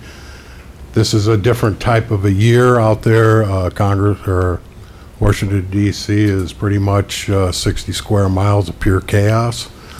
And we can I go there often. I have the opportunity to go to appropriators. I can have an opportunity to go to a hearing possibly that's, you know, potentially bring back information like that, because I do, on my day job, travel out there on a fair amount. But at this point, I would just ask that this be just completely withdrawn, and I'll pay the whole bill. But I do think that there's a misconception or misperception of what really happens out there, especially now with the pure chaos that goes on out there. All right, so he would like this withdrawn. What do we do? If that's a motion, I'll second it. I don't think it needs to be a motion. He withdrew it from the agenda. Let's let the clerk. If this is withdrawn, there's no comment on this. Thank you.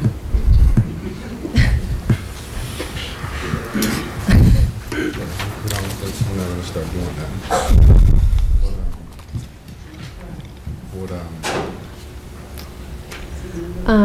Well. Because it was made with the motion and second. If you want to pull it off, we could do a motion in a second to withdraw it, and no, we don't normally withdraw in the middle of the meeting. Is that what you would like to do? However the chair decides to do it. Yeah. I'm not here to cause difficulty. I think it's important that I have the opportunity to go. I'm willing to pay for it. The hotel, flight, food, all of that, and $350 was a small ask, I thought.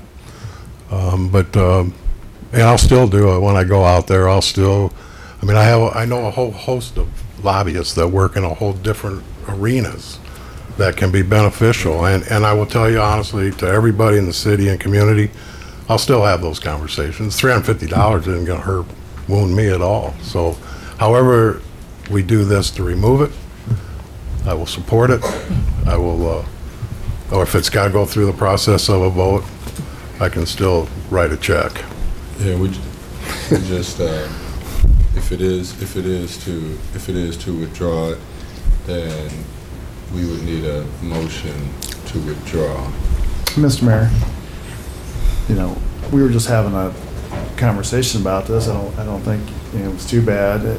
I don't know why we just can't just bring it to a vote. Agreed. So, Mr. Mayor, Yes, Councilman Jacobs' vote regarding which?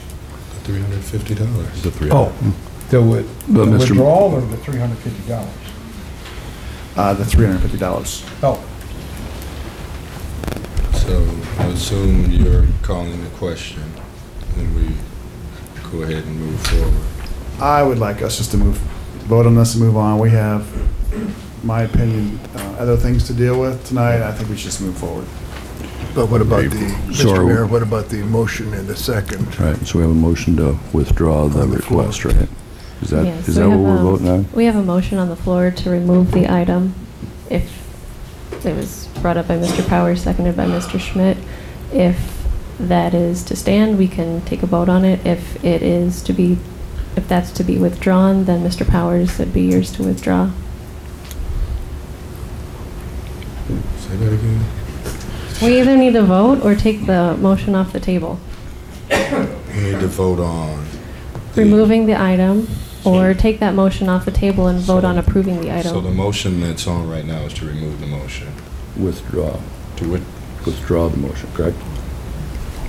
Correct. Correct. Mr. Powers. Sorry motion about to the withdraw. confusion. No, it's okay. So where I have it right now is that we've got a motion and second by Powers to withdraw the travel request. All right. So motion, Madam Clerk, roll call vote. On withdrawing the travel request. Mr. Morrissey? no. Mr. Powers? Yes. Yes. Mr. Mayor, just point out, I don't know if Mr. Powers can vote on a motion regarding himself. Oh, I'll abstain. Let's just move on. I abstain.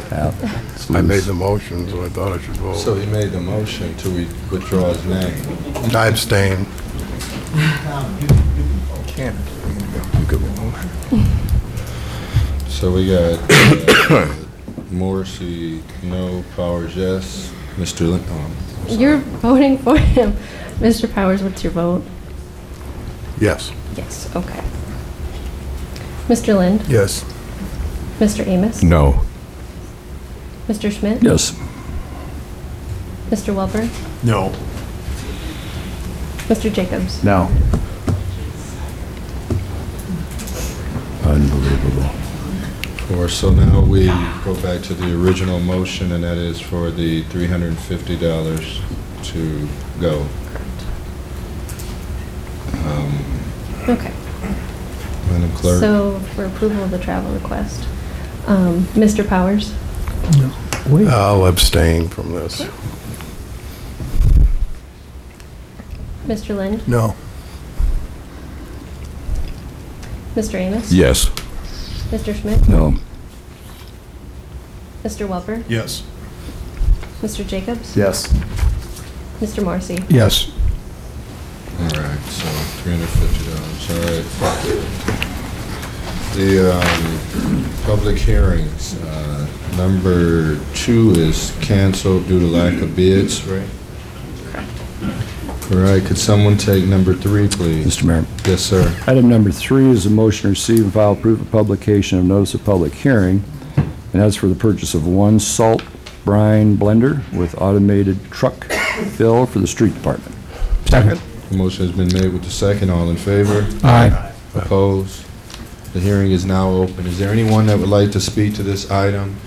I'm sorry, I forgot to go back and reference Mr. the July 8th Skate Park Music and Arts Festival. We have some folks here. I think, Brian, where you at? So, yeah, no comment because we've already moved on. But Mr. Hudding. I just want to thank this group for stepping forward to help fund the skate park, and we don't know exactly where we are because we're working with the federal government. Tom, maybe you can help us with that. But we're trying to get a FEMA grant, but they've offered to step up and do a benefit concert and help raise money. All right, thank you, fellas. Thank you.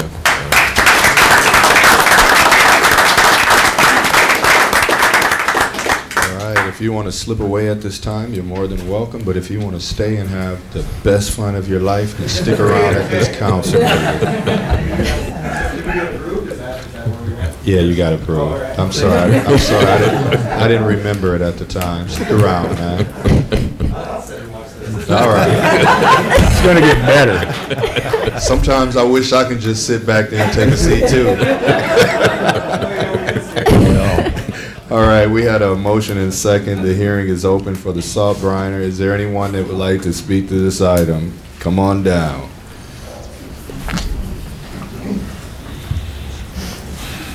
What's that show? Come on down. Am I going to win $1 million? Absolutely. David Dreyer, 3145 West 4th Street. I thought this came up on another agenda a week or 2 or 3 ago. So is this a second salt blender? Or how many of these do we need, and how are the old ones being disposed of? There were no bids, right? Wasn't Number 3. Sandy Greco, Interim Public Works Director. Our old salt brine maker was homemade. It is all corroded. It does not work anymore. So what was on the agenda a couple weeks ago was just to set the date of hearing and opening of bids. Okay. So we went out for bids for a new one. And the other one, the old one is so bad it'll be scrapped. I understand that. I just wondered, seeing it a couple weeks ago, whether, Mr. Mayor, whether it was that we were needing more than one, or, was this the first one, second one, or whatever? Thank you. No, this will be the first. Thank you. All right, thank you.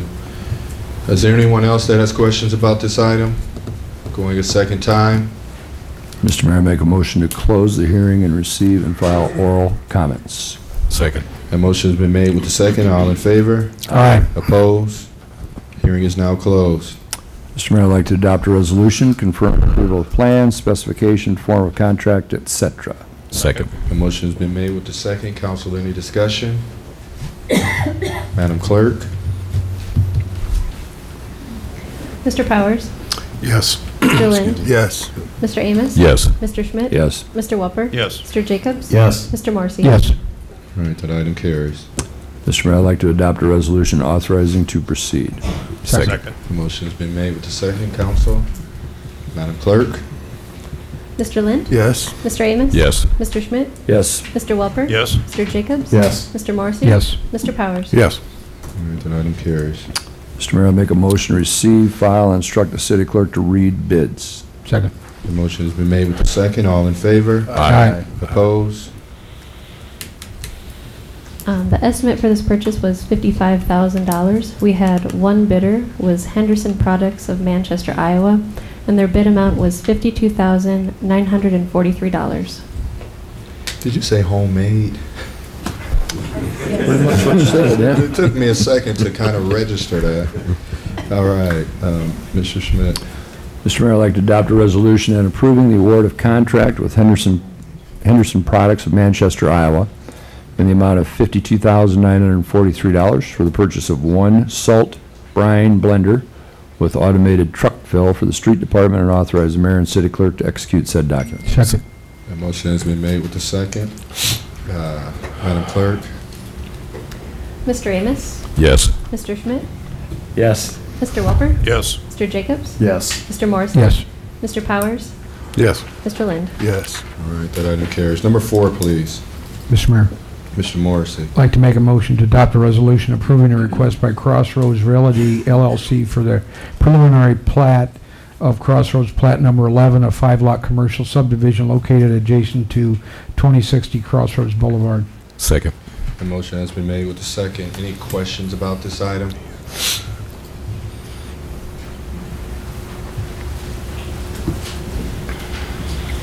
David Driver, 3145 West 4th Street.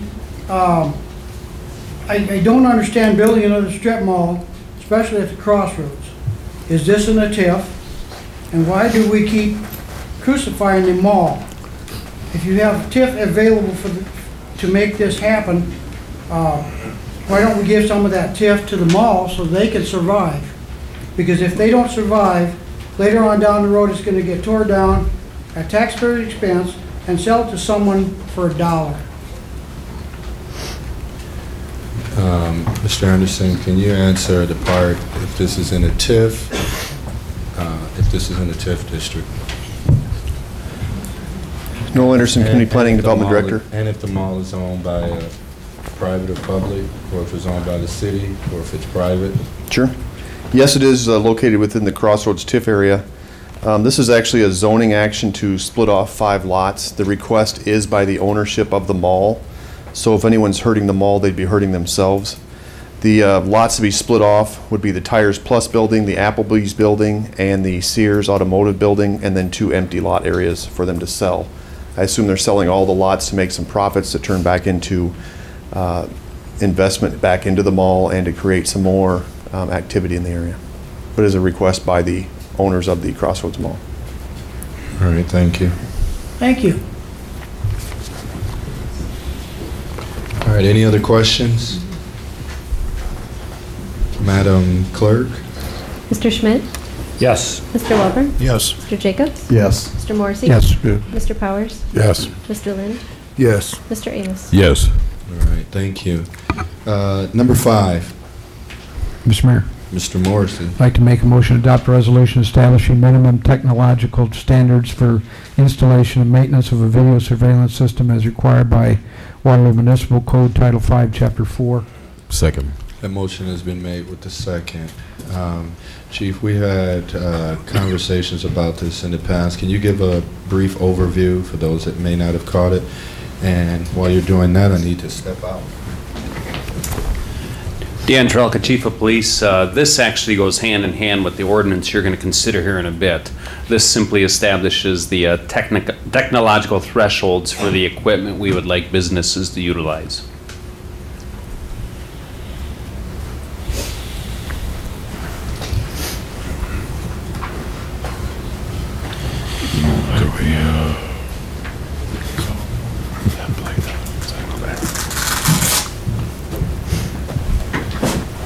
That was quick. Mr. Mayor? Yes, Mr. Lynn. I just have a quick procedural question. Why wouldn't this be in the ordinance? Why would we be doing this by resolution? Kelly, maybe, or maybe the chief would tell me. The technology changes so rapidly, the ordinance probably, the technology will probably change before the ordinance needs to be changed. So we can just simply change it with a resolution when it changes. Thanks. Where you going? We gotta be here. You have to be here too. No, you're here, Brian. I got my eye on you. If you anyone want to address this, we've had conversations about this, but anyone with some thoughts or concerns or want to talk about this item? Mr. Manning is here. I plan on spending my 5 minutes on the ordinance itself. All right, then come on down. You want me to speak on the ordinance right now? You're the next contestant. He was wondering if he should wait until. Yeah, we have it on the. What's the best time? Right, it was on the. It was on the. It was on for number 5.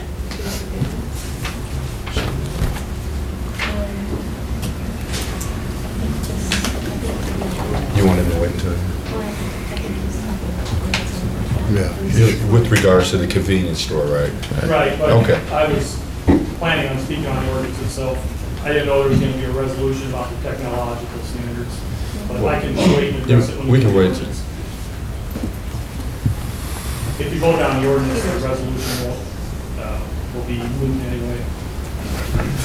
I'll just wait till item 10, if that's okay. Okay, that's fine.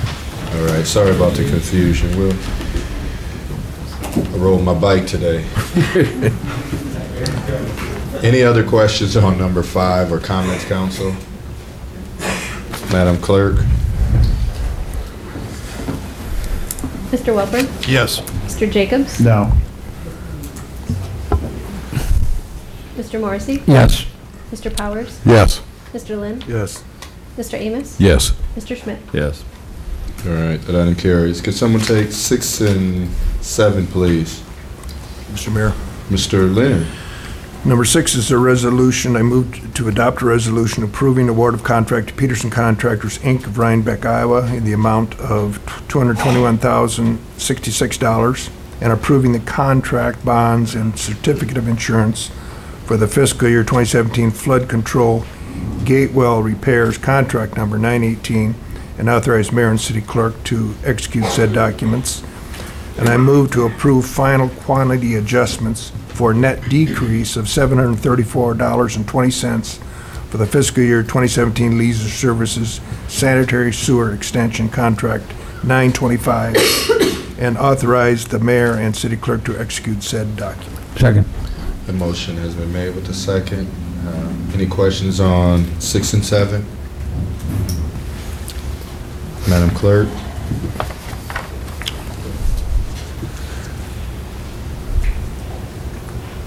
Mr. Jacobs? Yes. Mr. Morrissey? Yes.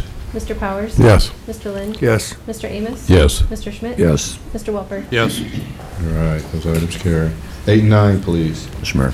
Yes, Mr. Schmidt. Item number 8 is adopting a resolution approving completion of project and recommendation of acceptance of work for work performed by Benton Sand and Gravel, Inc. of Waterloo, Iowa, at a total cost of $41,640.80 for the fiscal year 2017 leisure service sanitary sewer extension, contract number 925, and receive and file a 2-year maintenance bond. And item number 9 is adopting a resolution authorizing Traffic Operations Department to place temporary yield signs on Lawn Hill Street and Drexel Street due to reconstruction on Fletcher Avenue. Second. The motion has been made with the second. Any questions on these 2 items? Council? Madam Clerk? Mr. Morrissey? Yes. Mr. Powers? Yes. Mr. Lynn? Yes. Mr. Amos? Yes. Mr. Schmidt? Yes. Mr. Welper? Yes. Mr. Jacobs? Yes. All right, those 2 items carry. Obviously, the moment we've been waiting for, number 10. Someone. Mr. Mayor. Mr. Morrissey. I'd like to make a motion to receive, file, consider, pass for the first time an ordinance amending the 2007 City of Waterloo Code of Ordinances by repealing Title V Police Regulations, Chapter 4 Convenience Store Security, and acting in lieu thereof a new Title V Police Regulations, Chapter 4 Convenience Store Security. Second. That motion has been made with the second. Mr. Manning, it's your turn. You called in earlier. I did. Mayor and council, obviously, I think you know. Address. Pardon me? Oh, I'm sorry. I own a subdivision at 3045 Kimball Avenue here in Waterloo. And as you might know, I'm here to ask you to vote no to the ordinance. I do appreciate the work that Lieutenant Fangman has put into this proposed ordinance, and I appreciate the fact that he has met with business owners after I came down here the first time and raised some concerns about the ordinance proposal, and that I appreciate the fact that some of the the proposed ordinance has been modified. I'm gonna propose that a better suggestion is to work with businesses voluntarily instead of using the heavy hand of city government to enforce this. I think it's a good idea for businesses to have surveillance systems. I would not operate my business without one, but I think that should be my decision, whether I want to have one or not, what the standards are going to be. It is the business owners who suffer the consequences if they have a crime committed in their business, and they don't have an adequate security system. So I think the decision should left up to them. It may be a good idea, but not all good ideas need to have the force of government behind them. Lieutenant Fangman was quoted as saying that you could get a system for under $1,000 that would comply with this ordinance. The estimate that I got for a system from a system installer was $2,981, and that was what he considered classified as a budget system, and that was only to comply with the ordinance. I have existing cameras that focus on the areas of my store that I want to see also, and those would have to be replaced to be compatible with a new system. So we're looking at several $100s more for that as well. Obviously, it's going to be a boon to the companies who install such systems, and no doubt with the increase in demand, the prices will probably increase as well. We all know that the City of Waterloo does not like it when the federal and state government sends down unfunded mandates. Well, in fact, this is an unfunded mandate on businesses, and it makes Waterloo just a little less business friendly. And my concern really here is government overreach. Is it really the role of city government to tell a business they have to have a security system and what that system has to consist of? There may be some additional crimes that will be solved. I wonder what the cost-benefit ratio would be, though. If you look at probably tens of thousands, maybe hundreds of thousands of dollars that businesses are going to have to spend to comply versus maybe, you know, a handful of more crimes that could be solved, I don't know. The chief released some numbers to the Courier in January about the crime statistics for 2016. And it's interesting to note that there were 61 robberies, which I assume most of the types of crimes that they are hoping to address with this ordinance would be under the robbery category. 61 of those compared to 634 burglaries, which I assume a lot of those were probably at residences. So we're looking at 61 minus 634, and I'm just wondering if the goal is to address crime and the city government wants to impose mandates, will they next pass an ordinance that all homeowners will need to have motion-activated floodlights or maybe burglar alarms in their homes? I mean, I'm sure that would probably cut down the burglaries by quite a bit. Obviously, you're not going to do that, and I don't think that it should be mandated on businesses either. I'm not going to have time to cover everything, but one other thing I wanted to touch on is there are 4 businesses in my strip mall. All of them sell food, yet I'm the only one, excuse me, I'm the only one that's going to be covered by this ordinance. And I know at least 2 of the businesses I could pretty much guarantee you have more customers going in and out of their doors than I do. Yet I will be the one who has to pay for the parking lot camera, maintain it, and if anything happens in the parking lot, I'll be the one who will be called to come in and provide the video for the department, even though it may not have had anything to do with my business. And to me, that doesn't seem fair. So that's my time, but I'll answer any questions if anybody has any. All right, thank you. Let's see if there's some other convo, and then once we do that, we'll open it up to council. They may have questions as well. Good evening, Mr. Mayor, City Council. My name is Todd Obadal. I live at 124 Amity Drive. I left the meeting last week with the impression that Mr. Manning was on board with the security camera legislation. I guess that was my own misperception of what was presented. I was going through the ordinance some more after just briefly looking at it prior to last week's meeting. And there are some items of concern on there. Section 547C, where it says that the businesses, it might be considered if there was something out of the business's control that maybe they won't be held liable in the ordinance. I really think that the language should clearly identify the businesses in a case where they would have no control over what's happening instead of leaving them in limbo. Section 542I has a kiosk exemption for cell phone vendors in malls. what about the vendors that aren't in kiosks? What if the Genius Bar wanted to come to town and set up shop at Crossroads? Would the Genius Bar now be responsible for covering all of Crossroads parking lot? Section 546, the random inspections, there isn't any language in there that designates exactly what these random inspections are. There's not a requirement for a number of random inspections throughout the course of a year or whatever time period. There's no language about a maximum number. There's no language that specifies a frequency with which a business can randomly be selected in a given period of time. I think these are items that that should be cleaned up before we actually vote and implement on this legislation here. And I'll also go back to section 543G, not required to monitor.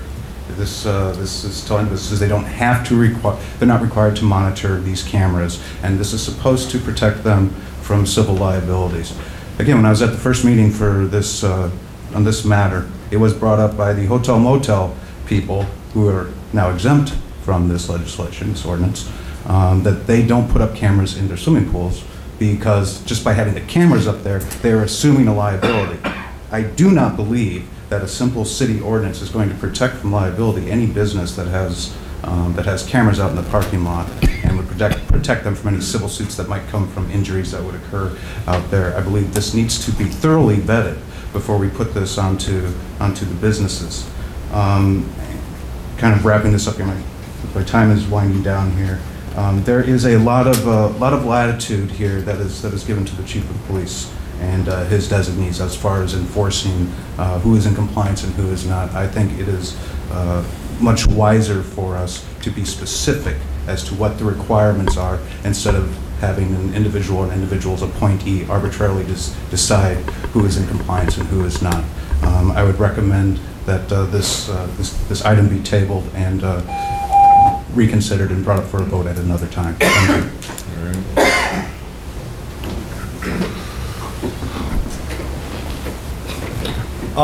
Brian Helmrich, 1615 Huntington Road, Waterloo, Iowa. I definitely didn't come here for this tonight, but sitting here, I kind of heard a false equivalency, the idea that a business having cameras is the same thing as a home. As far as I'm concerned, or as far as I'm aware, the public does not frequent individuals' homes the way it does a business.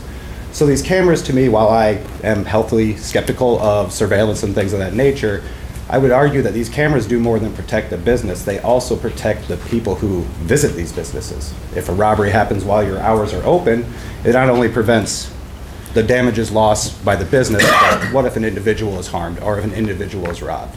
I believe that a business has a little more responsibility to the public and its safety than someone's individual home. And I just kind of wanted to, that false equivalency of, well, what's next, cameras in our homes, I just feel that's a little step too far.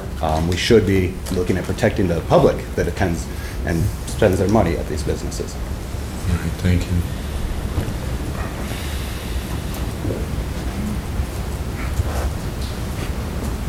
David Dreyer, 3145 West 4th Street.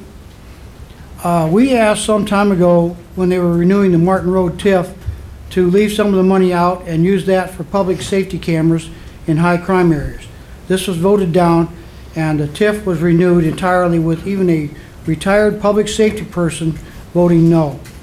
Now we want to make businesses put in better cameras and look at, instead of looking at red light cameras, I think we ought to look at public safety cameras and help solve crimes. The paper said cameras can be installed for $1,000. Will these be required to be high resolution? Many TV shows that I watch state the picture was too grainy to make a positive ID. So if you don't have a positive ID, you don't have anything. I would suspect a much better camera to help solve crimes is much more expensive. So what good is the ordinance that just requires more cameras?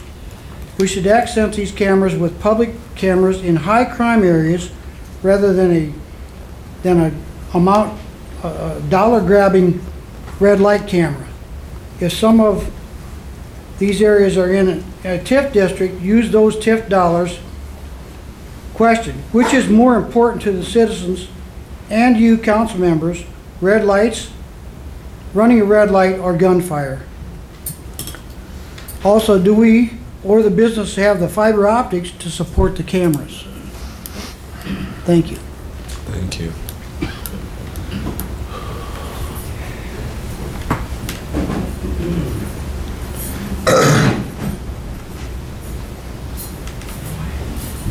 Hi, my name is Don Scher. I live at 1415 Downing Avenue. I also own and operate the University Avenue Dairy Queen at 2719 University Avenue. I don't mind having cameras in my store. I have them already. What I don't like is being told that because I'm a business owner, that I have a bigger responsibility to foot the cost for the safety of the citizens of Waterloo. We have police for that.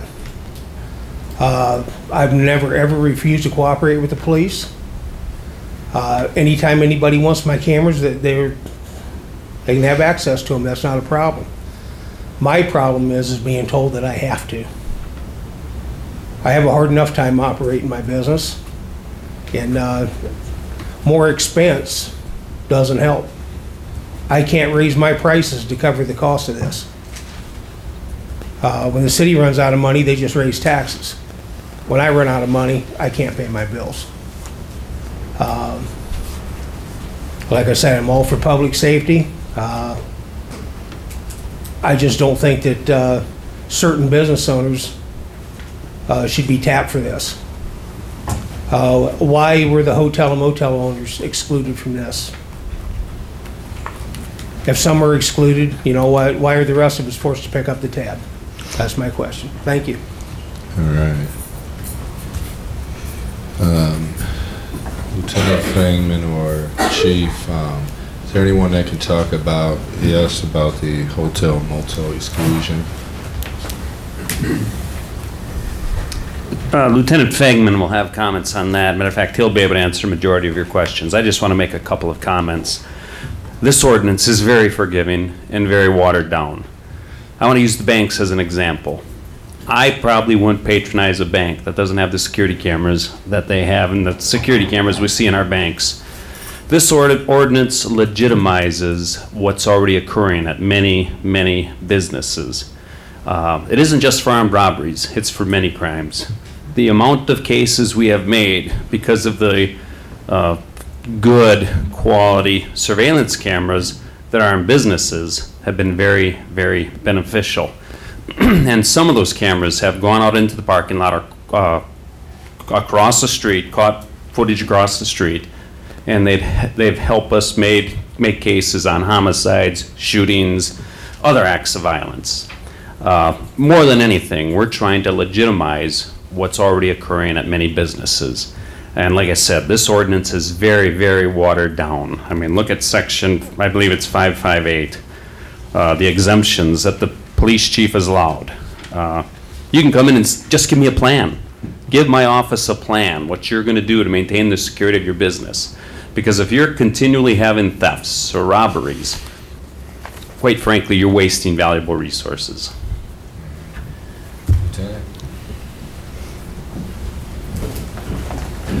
No, you thought you'd be able to hang out in the back a little bit.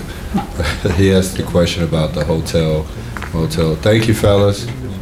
Yeah, the reason that, well, A, you're correct, they were included in the original proposal several months ago. The reason we did change it to eliminate them at this time was purely because we were focusing in on the cash businesses. And probably less than 1%, maybe 2% of a hotel's income is derived from cash. It's usually credit cards. So that's why they were eliminated at the end. Mr. Mayor.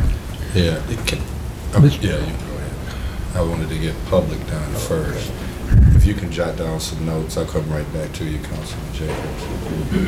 Yes, sir. Tom Nealon, 325 Cornwall Avenue in Waterloo. I guess my question is when the federal and the state government have passed laws in the past throughout, they typically do something called grandfathering. Right now we've got two gentlemen that own businesses here that have security systems.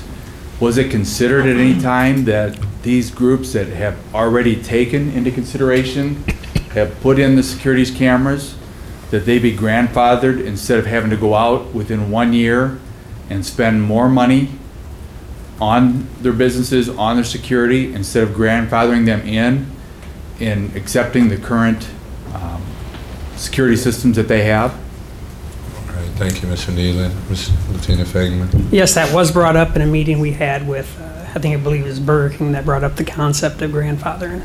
It was discussed, and we just chose to not do that route. My name is Bill Baker. I don't actually live in Waterloo, but my children do. They live at 1614 Woodmire. I can kind of speak on both sides of this as a previous business owner. I also did some tech support for a security company.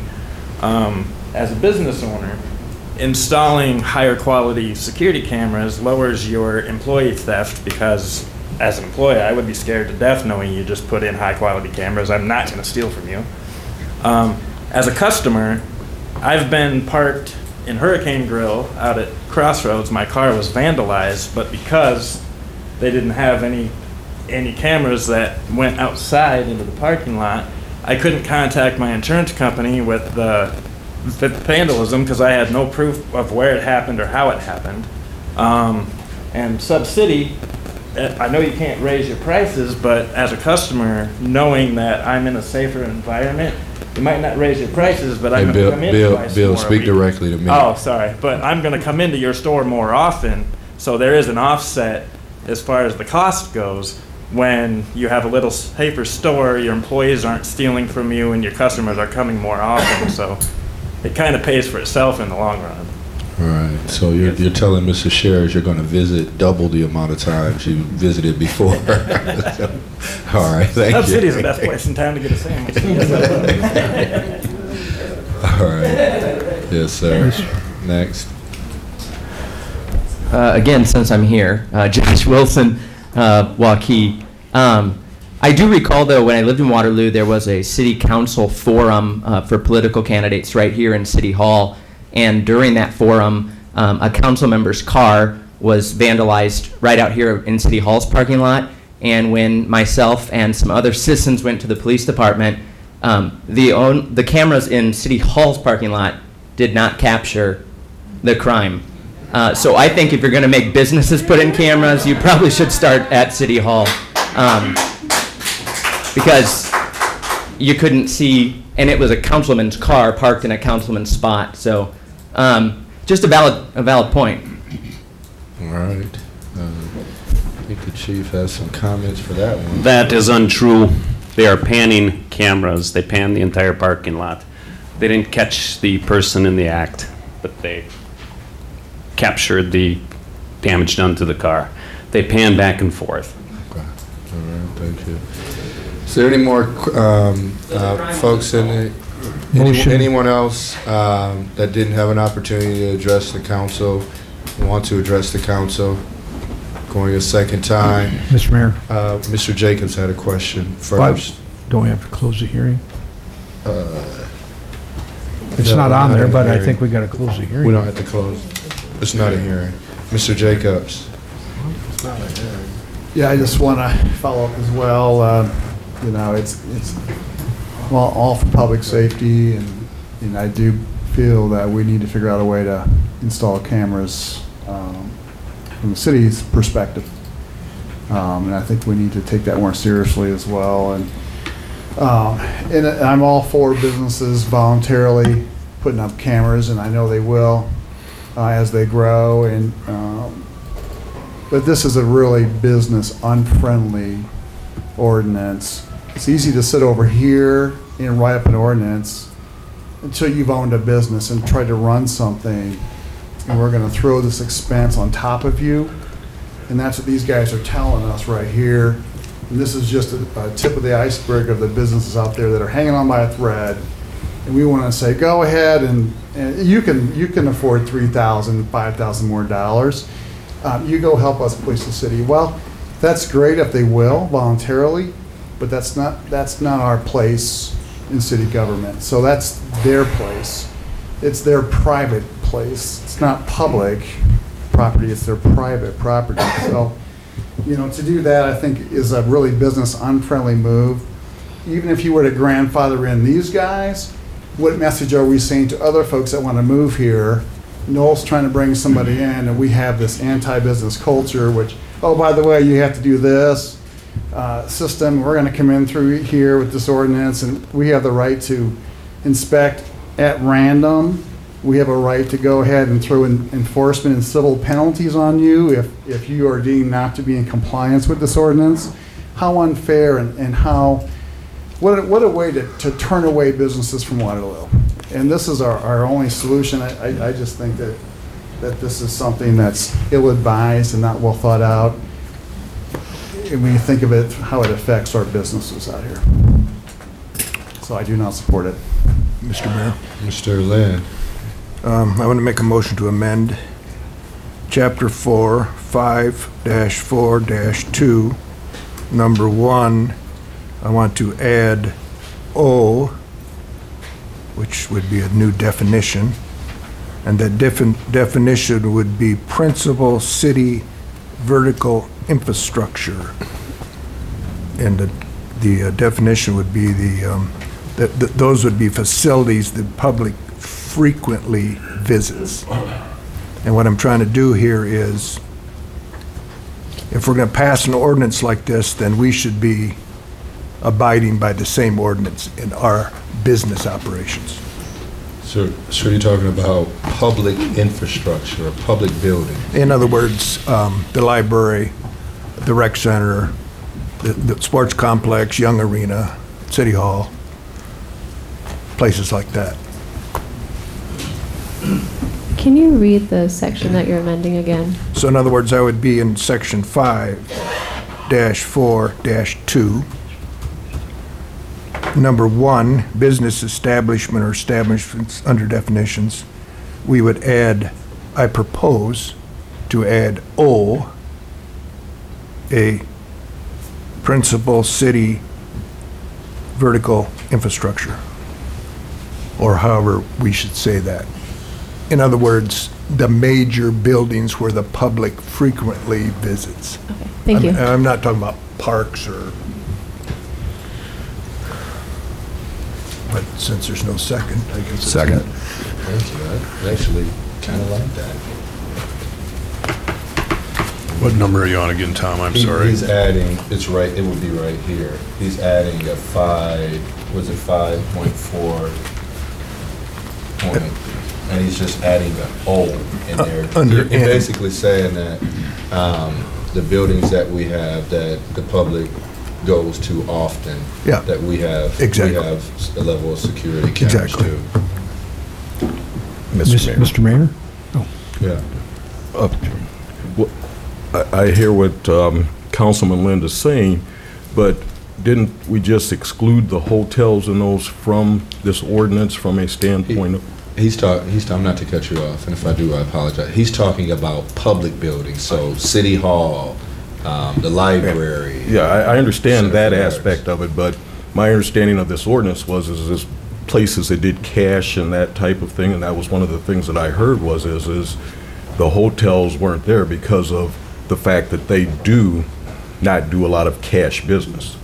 So when you look at it from a standpoint of, okay, the reason that you're pulling the hotels out, and they're a public, from a standpoint of, I realize they're private, but public goes there, and what I'm hearing here is that you're taking the library, the different places like that, and putting them in this ordinance and leaving the hotels out.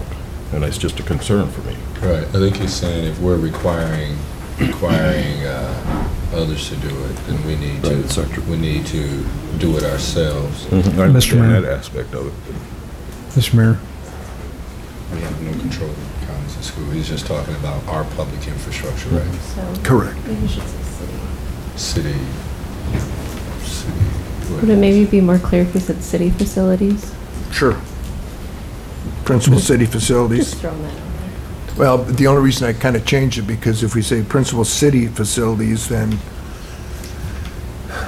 the golf course, pro shop, yes, the golf course, probably no. We'd have to work on that. Okay. But if I didn't get it introduced today, then I'm forever barred from bringing this up. Mr. Mayor? Mr. Morrissey. Don't most, I mean, like the library, I think they have so many cameras, it's absolutely astounding. And I'm sure that the city hall has quite a few cameras.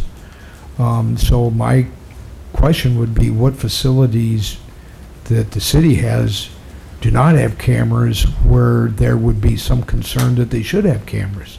Well, Sportsplex for one. Well, Director Hudding is. Please. We have cameras too. Paul Hudding, Leisure Services Director. The Sportsplex does have a comprehensive set of security cameras. Young Arena, however, does not, and we've been intending to install those as funds become available. The golf pro shops, those are operated as private businesses. I'm not sure which pros are implementing cameras. I'd have to look into that. So we can, I mean, we can absolutely take a look. I mean, is ordinances have compromises. Any other questions, council?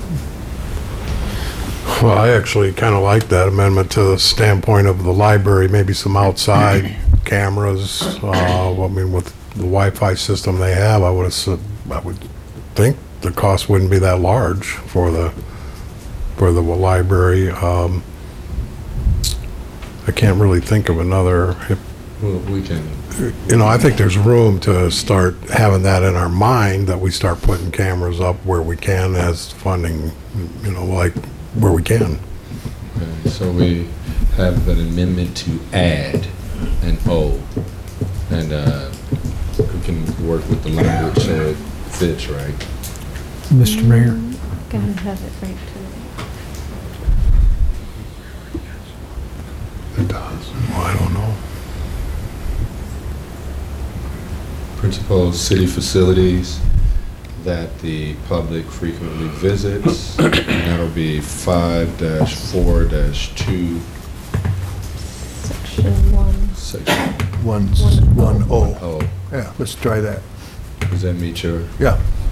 So that is on the floor right now to add that amendment. Yep. So we need to add this amendment first. I'm waiting. Mr. Mayor? Yes, sir. I believe that maybe there's somebody here can answer this. I think the library has cameras both inside and outside their facility. I don't know if everyone does, but we can take a scan to see which one are the principals. Right. I mean, it's a compromise. Right. Finally, we got to compromise one way. So, Right. I mean, unless we want to sit here and go through every public facility where we patronize, but we can work through. We can work through taking a look at. I don't know how we'll pay for it, but we'll work through and try to get to that point. So we have an amendment on the floor to add 5-4-210. Madam Clerk, this is just adding it. Mr. Powers? Yes. Mr. Lind? Yes. Mr. Amos? Yes. Mr. Schmidt? Yes. Mr. Welper? Yes. Mr. Jacobs? Yes. Mr. Morrissey? Yes. So we'll take one more question from the audience, then we're going to go ahead and vote. Forrest Dillaboo, 1725 Huntington Road. As an overtaxed taxpayer in the city of Waterloo, I would like you folks to, before you pass this ordinance with this amendment, let the taxpayers know how much it's going to cost us to add these cameras to all these buildings. We have no idea. You're about to spend money or require something. You have no idea what it's going to cost. With a tight budget and buildings having tight budgets, I hear the library talking about they're not able to keep up financially. They're afraid they can't buy enough books to keep credited or whatever they need. We need some more thought on this before you pass it. Thank you kindly. All right. Mr. Mayor? Mr. Jacobs. Make one more comment. So, it sounds like we're looking at this. Just keep in mind, this ordinance crosses the line. We're going into a place we don't belong, into a business's personal space, private space, making requirements of them to install, to monitor, to review. We have inspections at random. We have penalties in store for them if they don't comply. And so we talk about jobs, we talk about being business friendly and bring good things to Waterloo. If you pass this tonight, then you just passed one more thing to chase people away from Waterloo or have them consider not to come here. So another business unfriendly move on our part. Madam Clerk. Mr. Lind? Yes. Mr. Amos? Yes. Mr. Schmidt? Yes. Mr. Welper? Yes. Mr. Jacobs? No. Mr. Morrissey? Yes. Mr. Powers? Yes. Mr. Mayor. I'm not a psychic, but I think I know how this is going to go. I bet you. Mr. Mayor. Mr. Morrissey. Like to make a motion to suspend the rules. Second.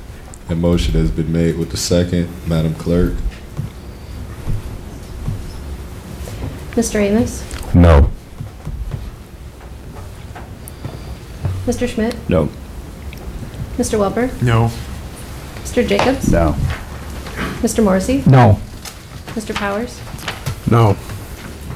Mr. Lind? No. All right. Motion to adjourn. Second. Motion been made with second. All in favor? Aye. We are adjourned.